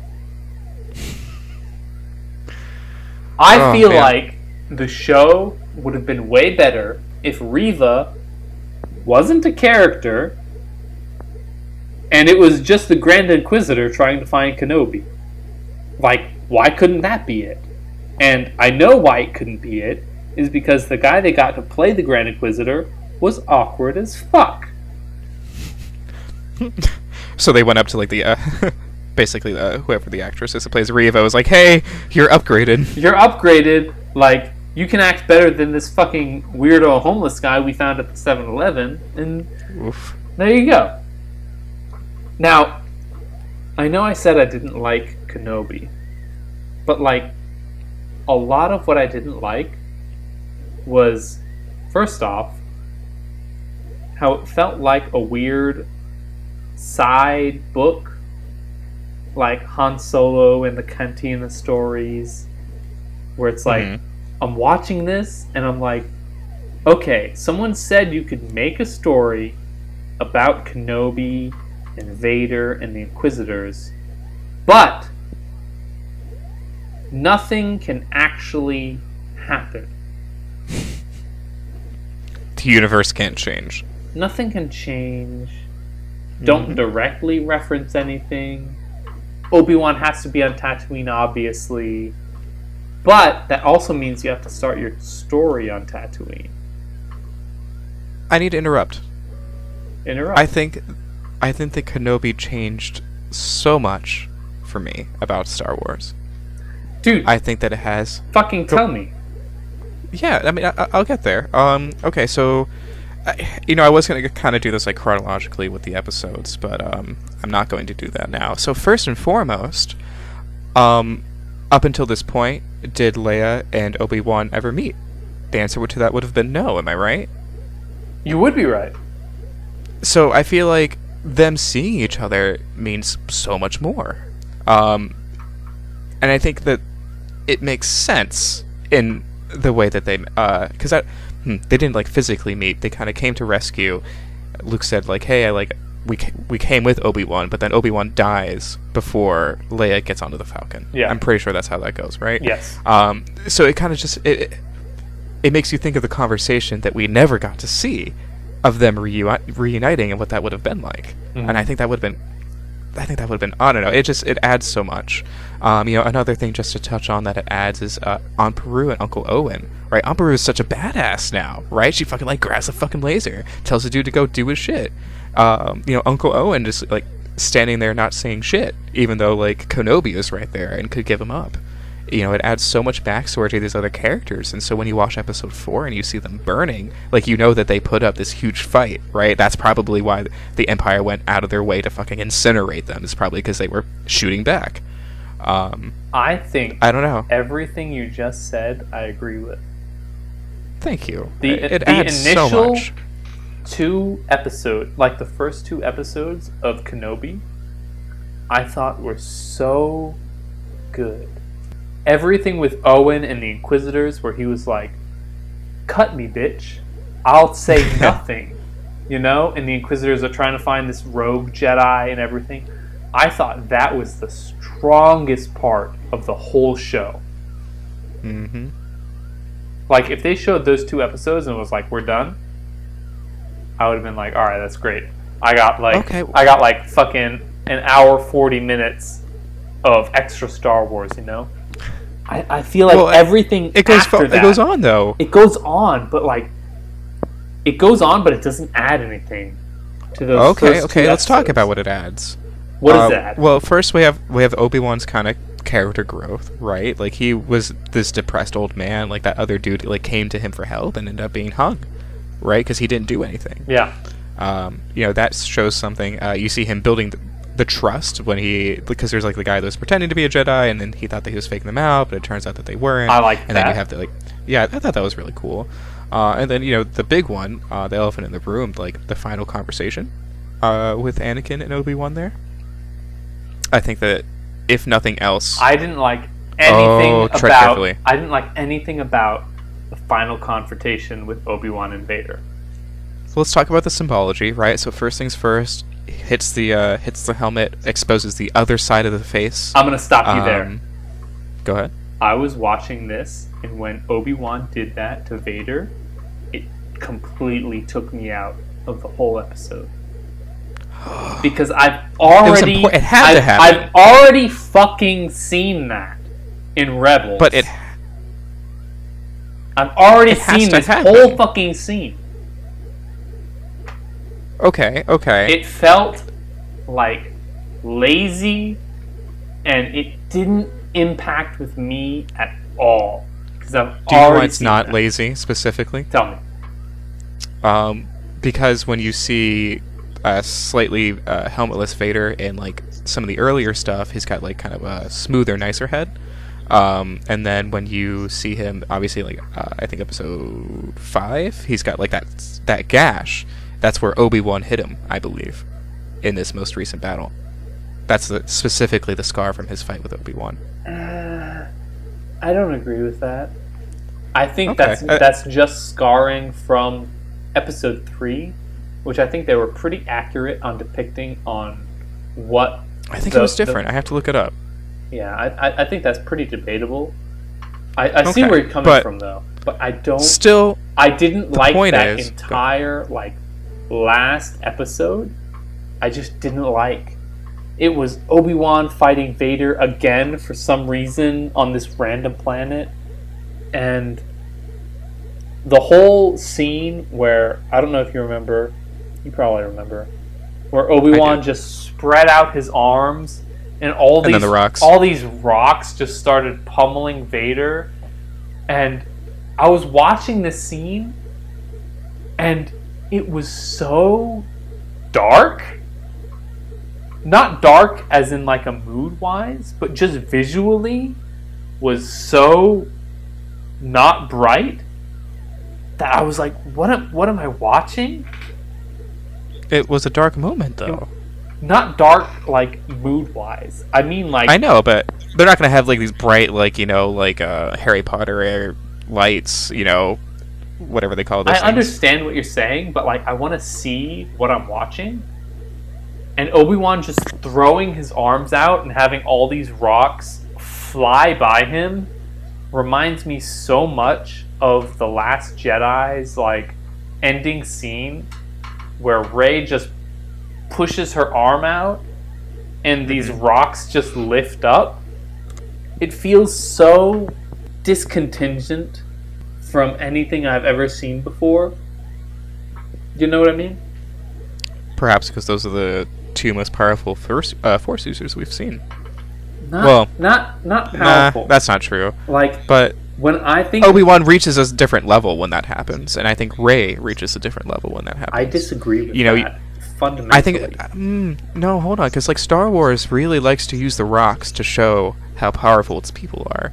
When Luke is sitting there meditating, he's like trying to float just those few rocks, right? And so then when you see Rey effortlessly do like the whole like fucking landslide, I think that it's specifically showing you something with that. I will quote Luke Go on. Skywalker here. Everything you said about the Force is wrong.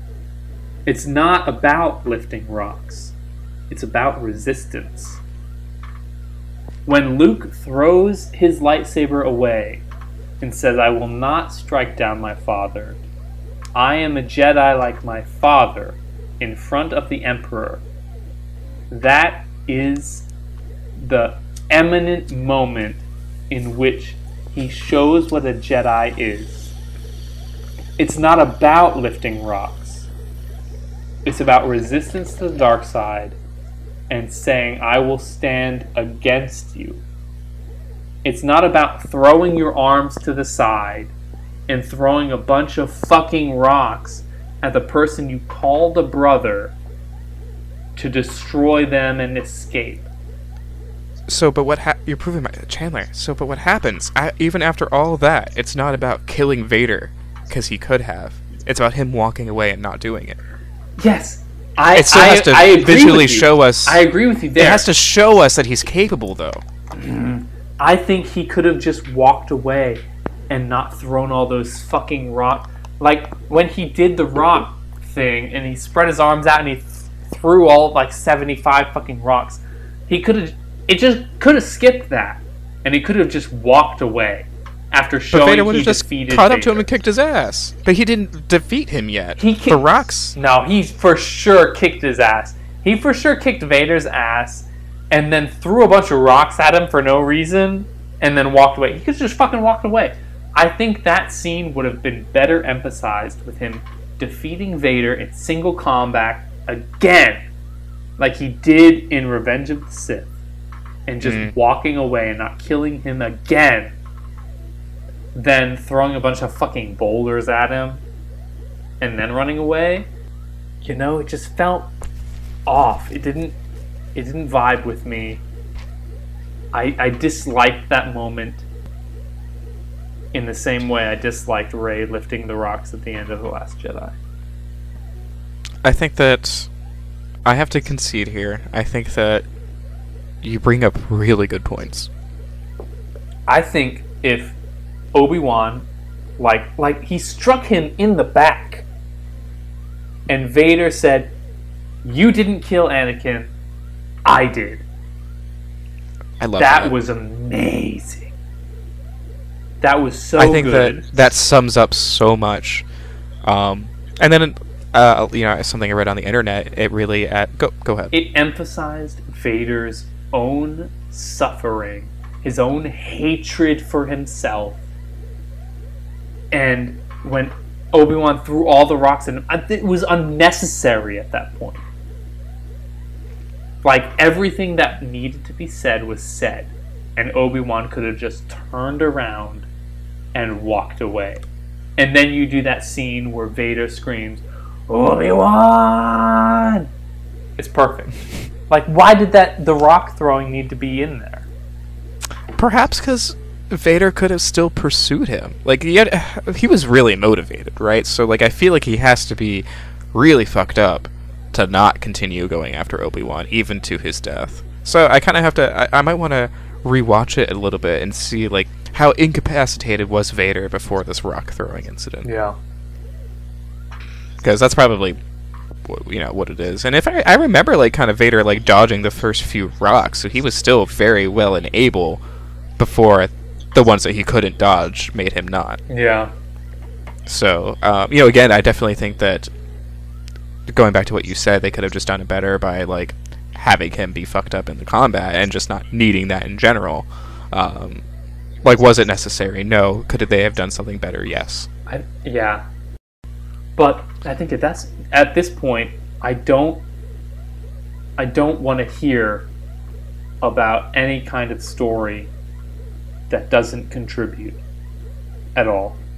Like, don't spend your money on it. Don't spend my time. But we're not in the same boat then. You're not in the same boat as me. Tell me. And see, that might be the fundamental thing, is I'm just happy for the content. Like, what we saw was dope. They told us more about characters that we didn't know about. Like I said, the Uncle Owen and Aunt Beru thing. We kind of showed us... Because, like, we all knew in the back of our minds, like, obviously Obi-Wan, like, had this, like... He must have had this struggle. Like, what did he do for this time? And it just gave us that information. And we didn't need anything to change. Like, yeah, they laid it all out for us. But in my mind now, these characters are changed. They're different. And it enhances, I think, what comes after. Like, when I see Aunt Beru and Uncle Owen burning, it's now no longer the potentially verbally abusive Uncle Owen that I saw telling Luke that he can't go to fucking whatever academy.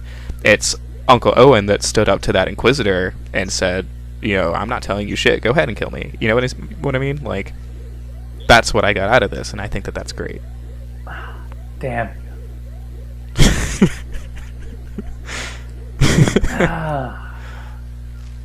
So, yeah, I don't know. You make a good point. Thank you. I think Thank you. that of the 6 episodes we got, it could have been 4. And it would have been better if Reva was just the Grand Inquisitor hunting Obi-Wan. And I just thought it was weird. Reva got fucking stabbed by Vader, didn't die, went all the way to Tatooine to kill Luke, but didn't kill Luke. She just took him to the canyon and then carried him back.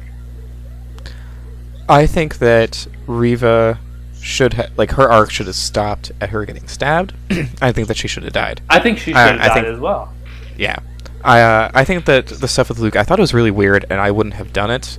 If I had to say, what it was, is when you were giving me that really good spiel about, what the Force is saying to the Emperor, no, I'm not going to kill my father. I think that is the embodiment of what the Force is. And by that logic, I think that what Reva did is the embodiment of what the Force is, and they probably just wanted to give the character redemption. Oh, how dare you use my own powers against me?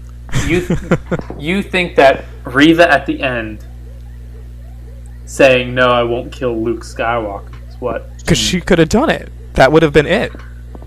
Everything else would have been meaningless. I think that if that is to be true, the writers should have given her a better line than, I failed them.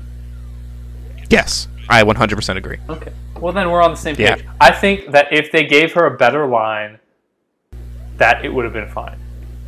It's like, I see what they did, and I see what they were doing with it. I think that the execution was not where it should have been for something so important. Also, like the pivotal. I was watching, and I think in like episode 4 or 5, the editing of the video took me out of it. Mm-hmm. Like, do you remember when they were getting chased by the Star Destroyer? Obi-Wan had already saved Leia. They were on the transport ship. The transport ship. And Obi-Wan had already committed to getting in the escape pod and going to the other planet. And he told Leia, I'm sorry, I can't, like, continue this journey with you. And then he walked away into, like, what I assumed was the escape pod.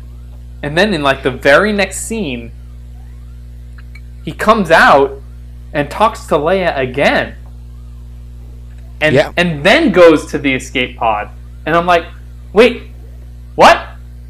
I thought he was going now. Like, why is he having another scene with Leia that should have happened before him deciding to go? It just felt a lot... It felt disjointed to me. Do you know? I'm trying to think. I feel like... I'm trying to think if there's any way to justify that, and I think that is a very weird way to do it. It was weird, right? But like, we have to ask ourselves, like, what point were the writers trying to make with that scene? I think they were trying to have a touching moment with Obi-Wan and Leia, which, to be fair, they've already done. Yeah. So then let's ask ourselves, like, what would be the purpose of doing that again? And the only thing I can think of is, perhaps, like, when Obi-Wan said goodbye the first time, it was for the wrong reasons. From, like, a Jedi perspective. Maybe. Right, and I'm really grasping at straws here. I would have to, like, specifically watch and see, like, this sequence of events, because I truly don't remember it. But, yeah. I haven't rewatched any of the episodes of Kenobi. And I don't feel the need to. All of my explanations are just the strong feelings I got from watching it initially. And like, yeah, that's sufficient. Even though, like, listen, anybody who's watching, even though I'm having these super strong opinions about Kenobi, I still think it's like a 6 or a 7 out of 10 of a show. Rightfully so. Which for me is like really good. Really good as a show overall. But like, even with what is that one chick's name? Tala? What was her character? She was that Empire officer that just randomly showed up. Super dope. In episode 3. I hate that so much. Why? It was presented to me in the Bad Batch season 1. Have you watched Bad Batch? I have. We're gonna have to talk about Bad Batch because that should be for the next one. What was presented to me in the Bad Batch was that also in Solo was that why is the Empire so bad for normal people? Why is it so bad? Like, I know where are you coming from? I know from Disney's perspective that they know that the Empire was based on World War II Nazis. Obviously. Yes. So none of the characters they create can actually be bad that aren't complete villains like Darth Vader or the Grand Inquisitor. So Reva has to see the light at the end of Kenobi. Tala, the person who was working for the Empire, has to have already known that the Empire was bad. But my favorite character... She says that she joined, and then she got asked to do some shit, was kind of lied to about what it was that she had to do, and then realized what was happening.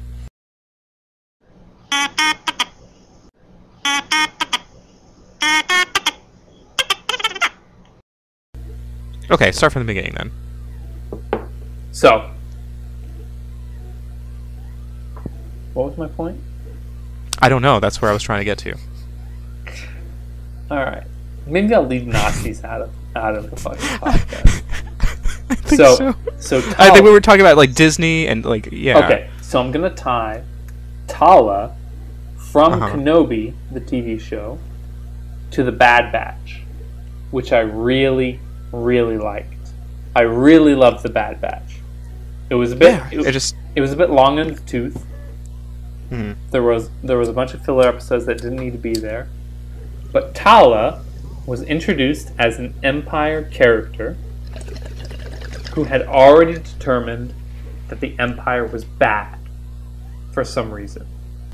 And when I was watching Bad Batch, the character Crosshair betrayed his whole fucking brother group because he realized that the Empire and all of their military might, like, that was the side to be on if you wanted to survive.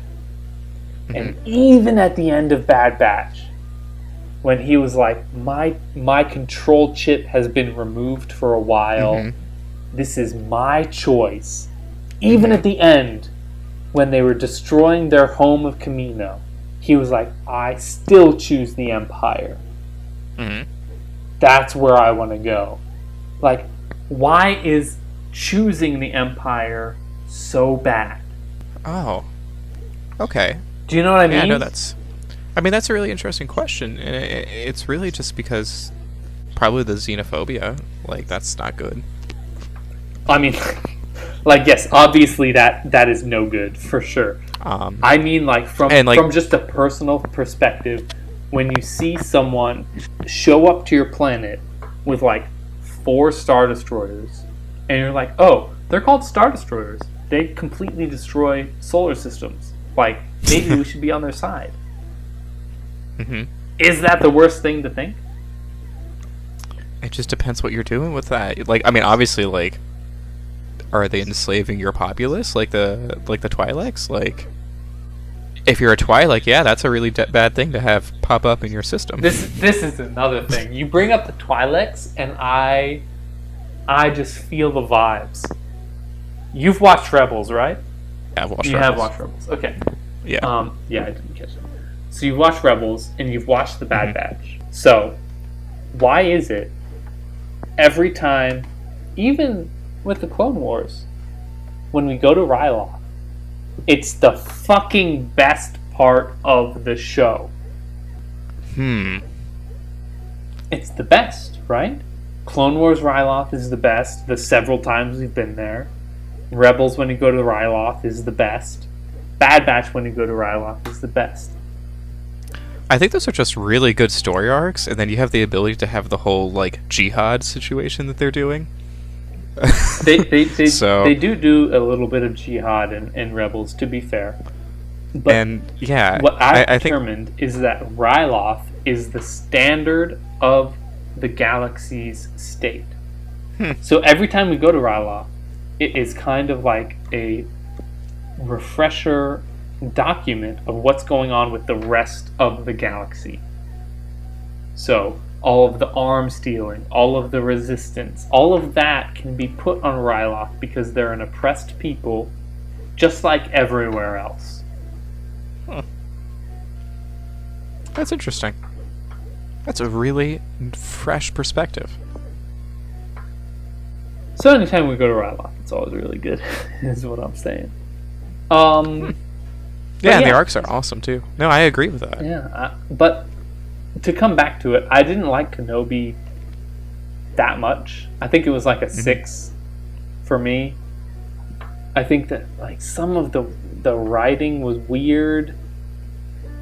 like, I know that the Uncle Owen and Beru, like, screen time was good, but them, like, taking arms against an Inquisitor was, like, weird for me, you know? It's like... Mm-hmm. An injured one, to be fair. They should be fucking... almost killed immediately, right? She did just get shanked by Vader, so... Yeah, but, like, she should have fucking died from that. Like, She should have. If she died from that, and then the Grand Inquisitor found the fucking message, like, and then he went to Tatooine, like, that would be cool. Yeah, but then Luke would have been dead. That's fair, though. He Can't have that happen. He would have just fucking stabbed him. So you added a little note. Qui-Gon also reveals himself to Obi-Wan for what I believe is the first time. I think that's true. I do as well. So I think that's... I don't know. Again, it just adds more to the story, so you know that the entire time that Obi-Wan has been there, he was communing with Qui-Gon. That's one of those things that I think about, and I don't think it adds anything to the story. It adds to my headcanon, which is, I think, good. And then who knows, there might be a season 2. Dude, man, I love that line that you just made. I might get that tattooed on my lower back. That adds to my headcanon, which I think is good. That's what I live for. Dude, that's great. Because, like, when Qui-Gon showed up at the last part of the show, I was like, and then? What? End. Fucking end. It just ends after that. Finn. Yeah. And there's nothing that happens. It's like, fuck. It's what happens in your head. And again, you know, there might be a season 2, and it opens things up like books, you know, comic books. Is there going to be a season 2? I don't think that at all. Mm-hmm. Me either, but I hope it. Yeah, I think it adds. Yeah. Overall, anyways. I was down on Kenobi. I thought the first 2 episodes were really strong, and the rest of the fucking show was not good at all. I'm on the flip side of that. I think that it started off really weak, especially with, like, the Leia character, and, like, running away from Obi-Wan. Like, you're in a strange world, and you're a small child. You're totally going to hang out with the person that said they're going to rescue you. I don't know. So I didn't like all that. But I think it got stronger at the end, and I think especially the last 2 episodes were off the wall for me. You know what? That's fair. I think we just have different opinions on how the show hit for us. And I think that's fine. I think it's good, actually. Yeah. I think Reva was a weird addition to, like, an already plethora of characters in that time period. I don't think it was necessary, but I think that they needed a throwaway character. I mean, throwaway. But then that begs the question, like, why even include? But they're not going to use her again. Right? Like, she's not going to show up in anything else. She had her arc. She's redeemed. Maybe she's going to kind of, like, live her life, I guess, being super depressed about the things she did. I mean, maybe. That would be fucking funny if they just had, like, a season of her being depressed as fuck. But, like... God, no. I think they should have killed her, but, yeah. I think she should have died at the end.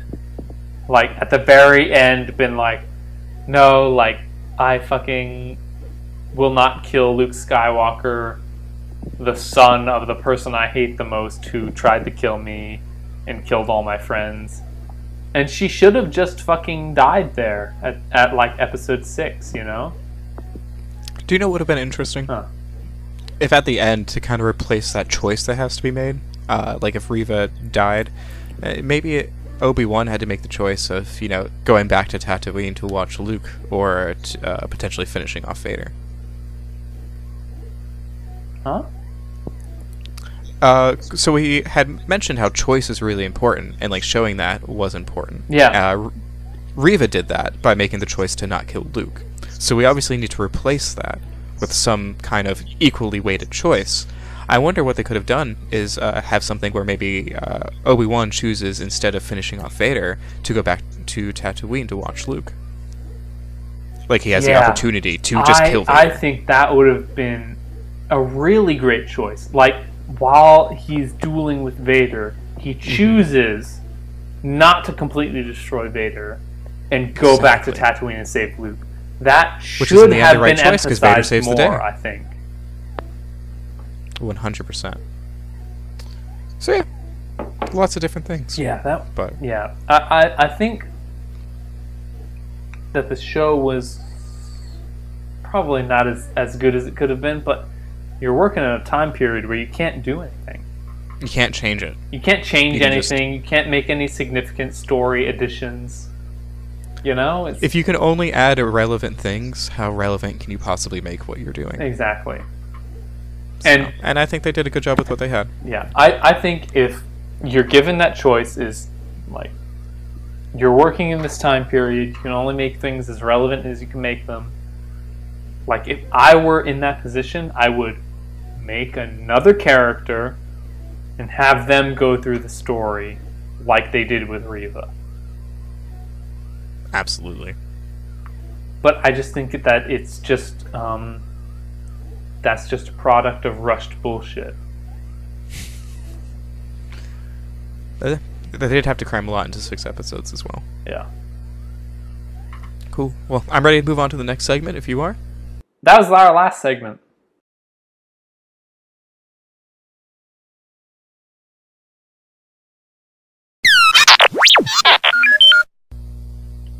Alright. Hello, hello. I'm fucking back. Welcome. I'm halfway done with my whiskey, so. Oh, nice. I have smoked a lot of weed.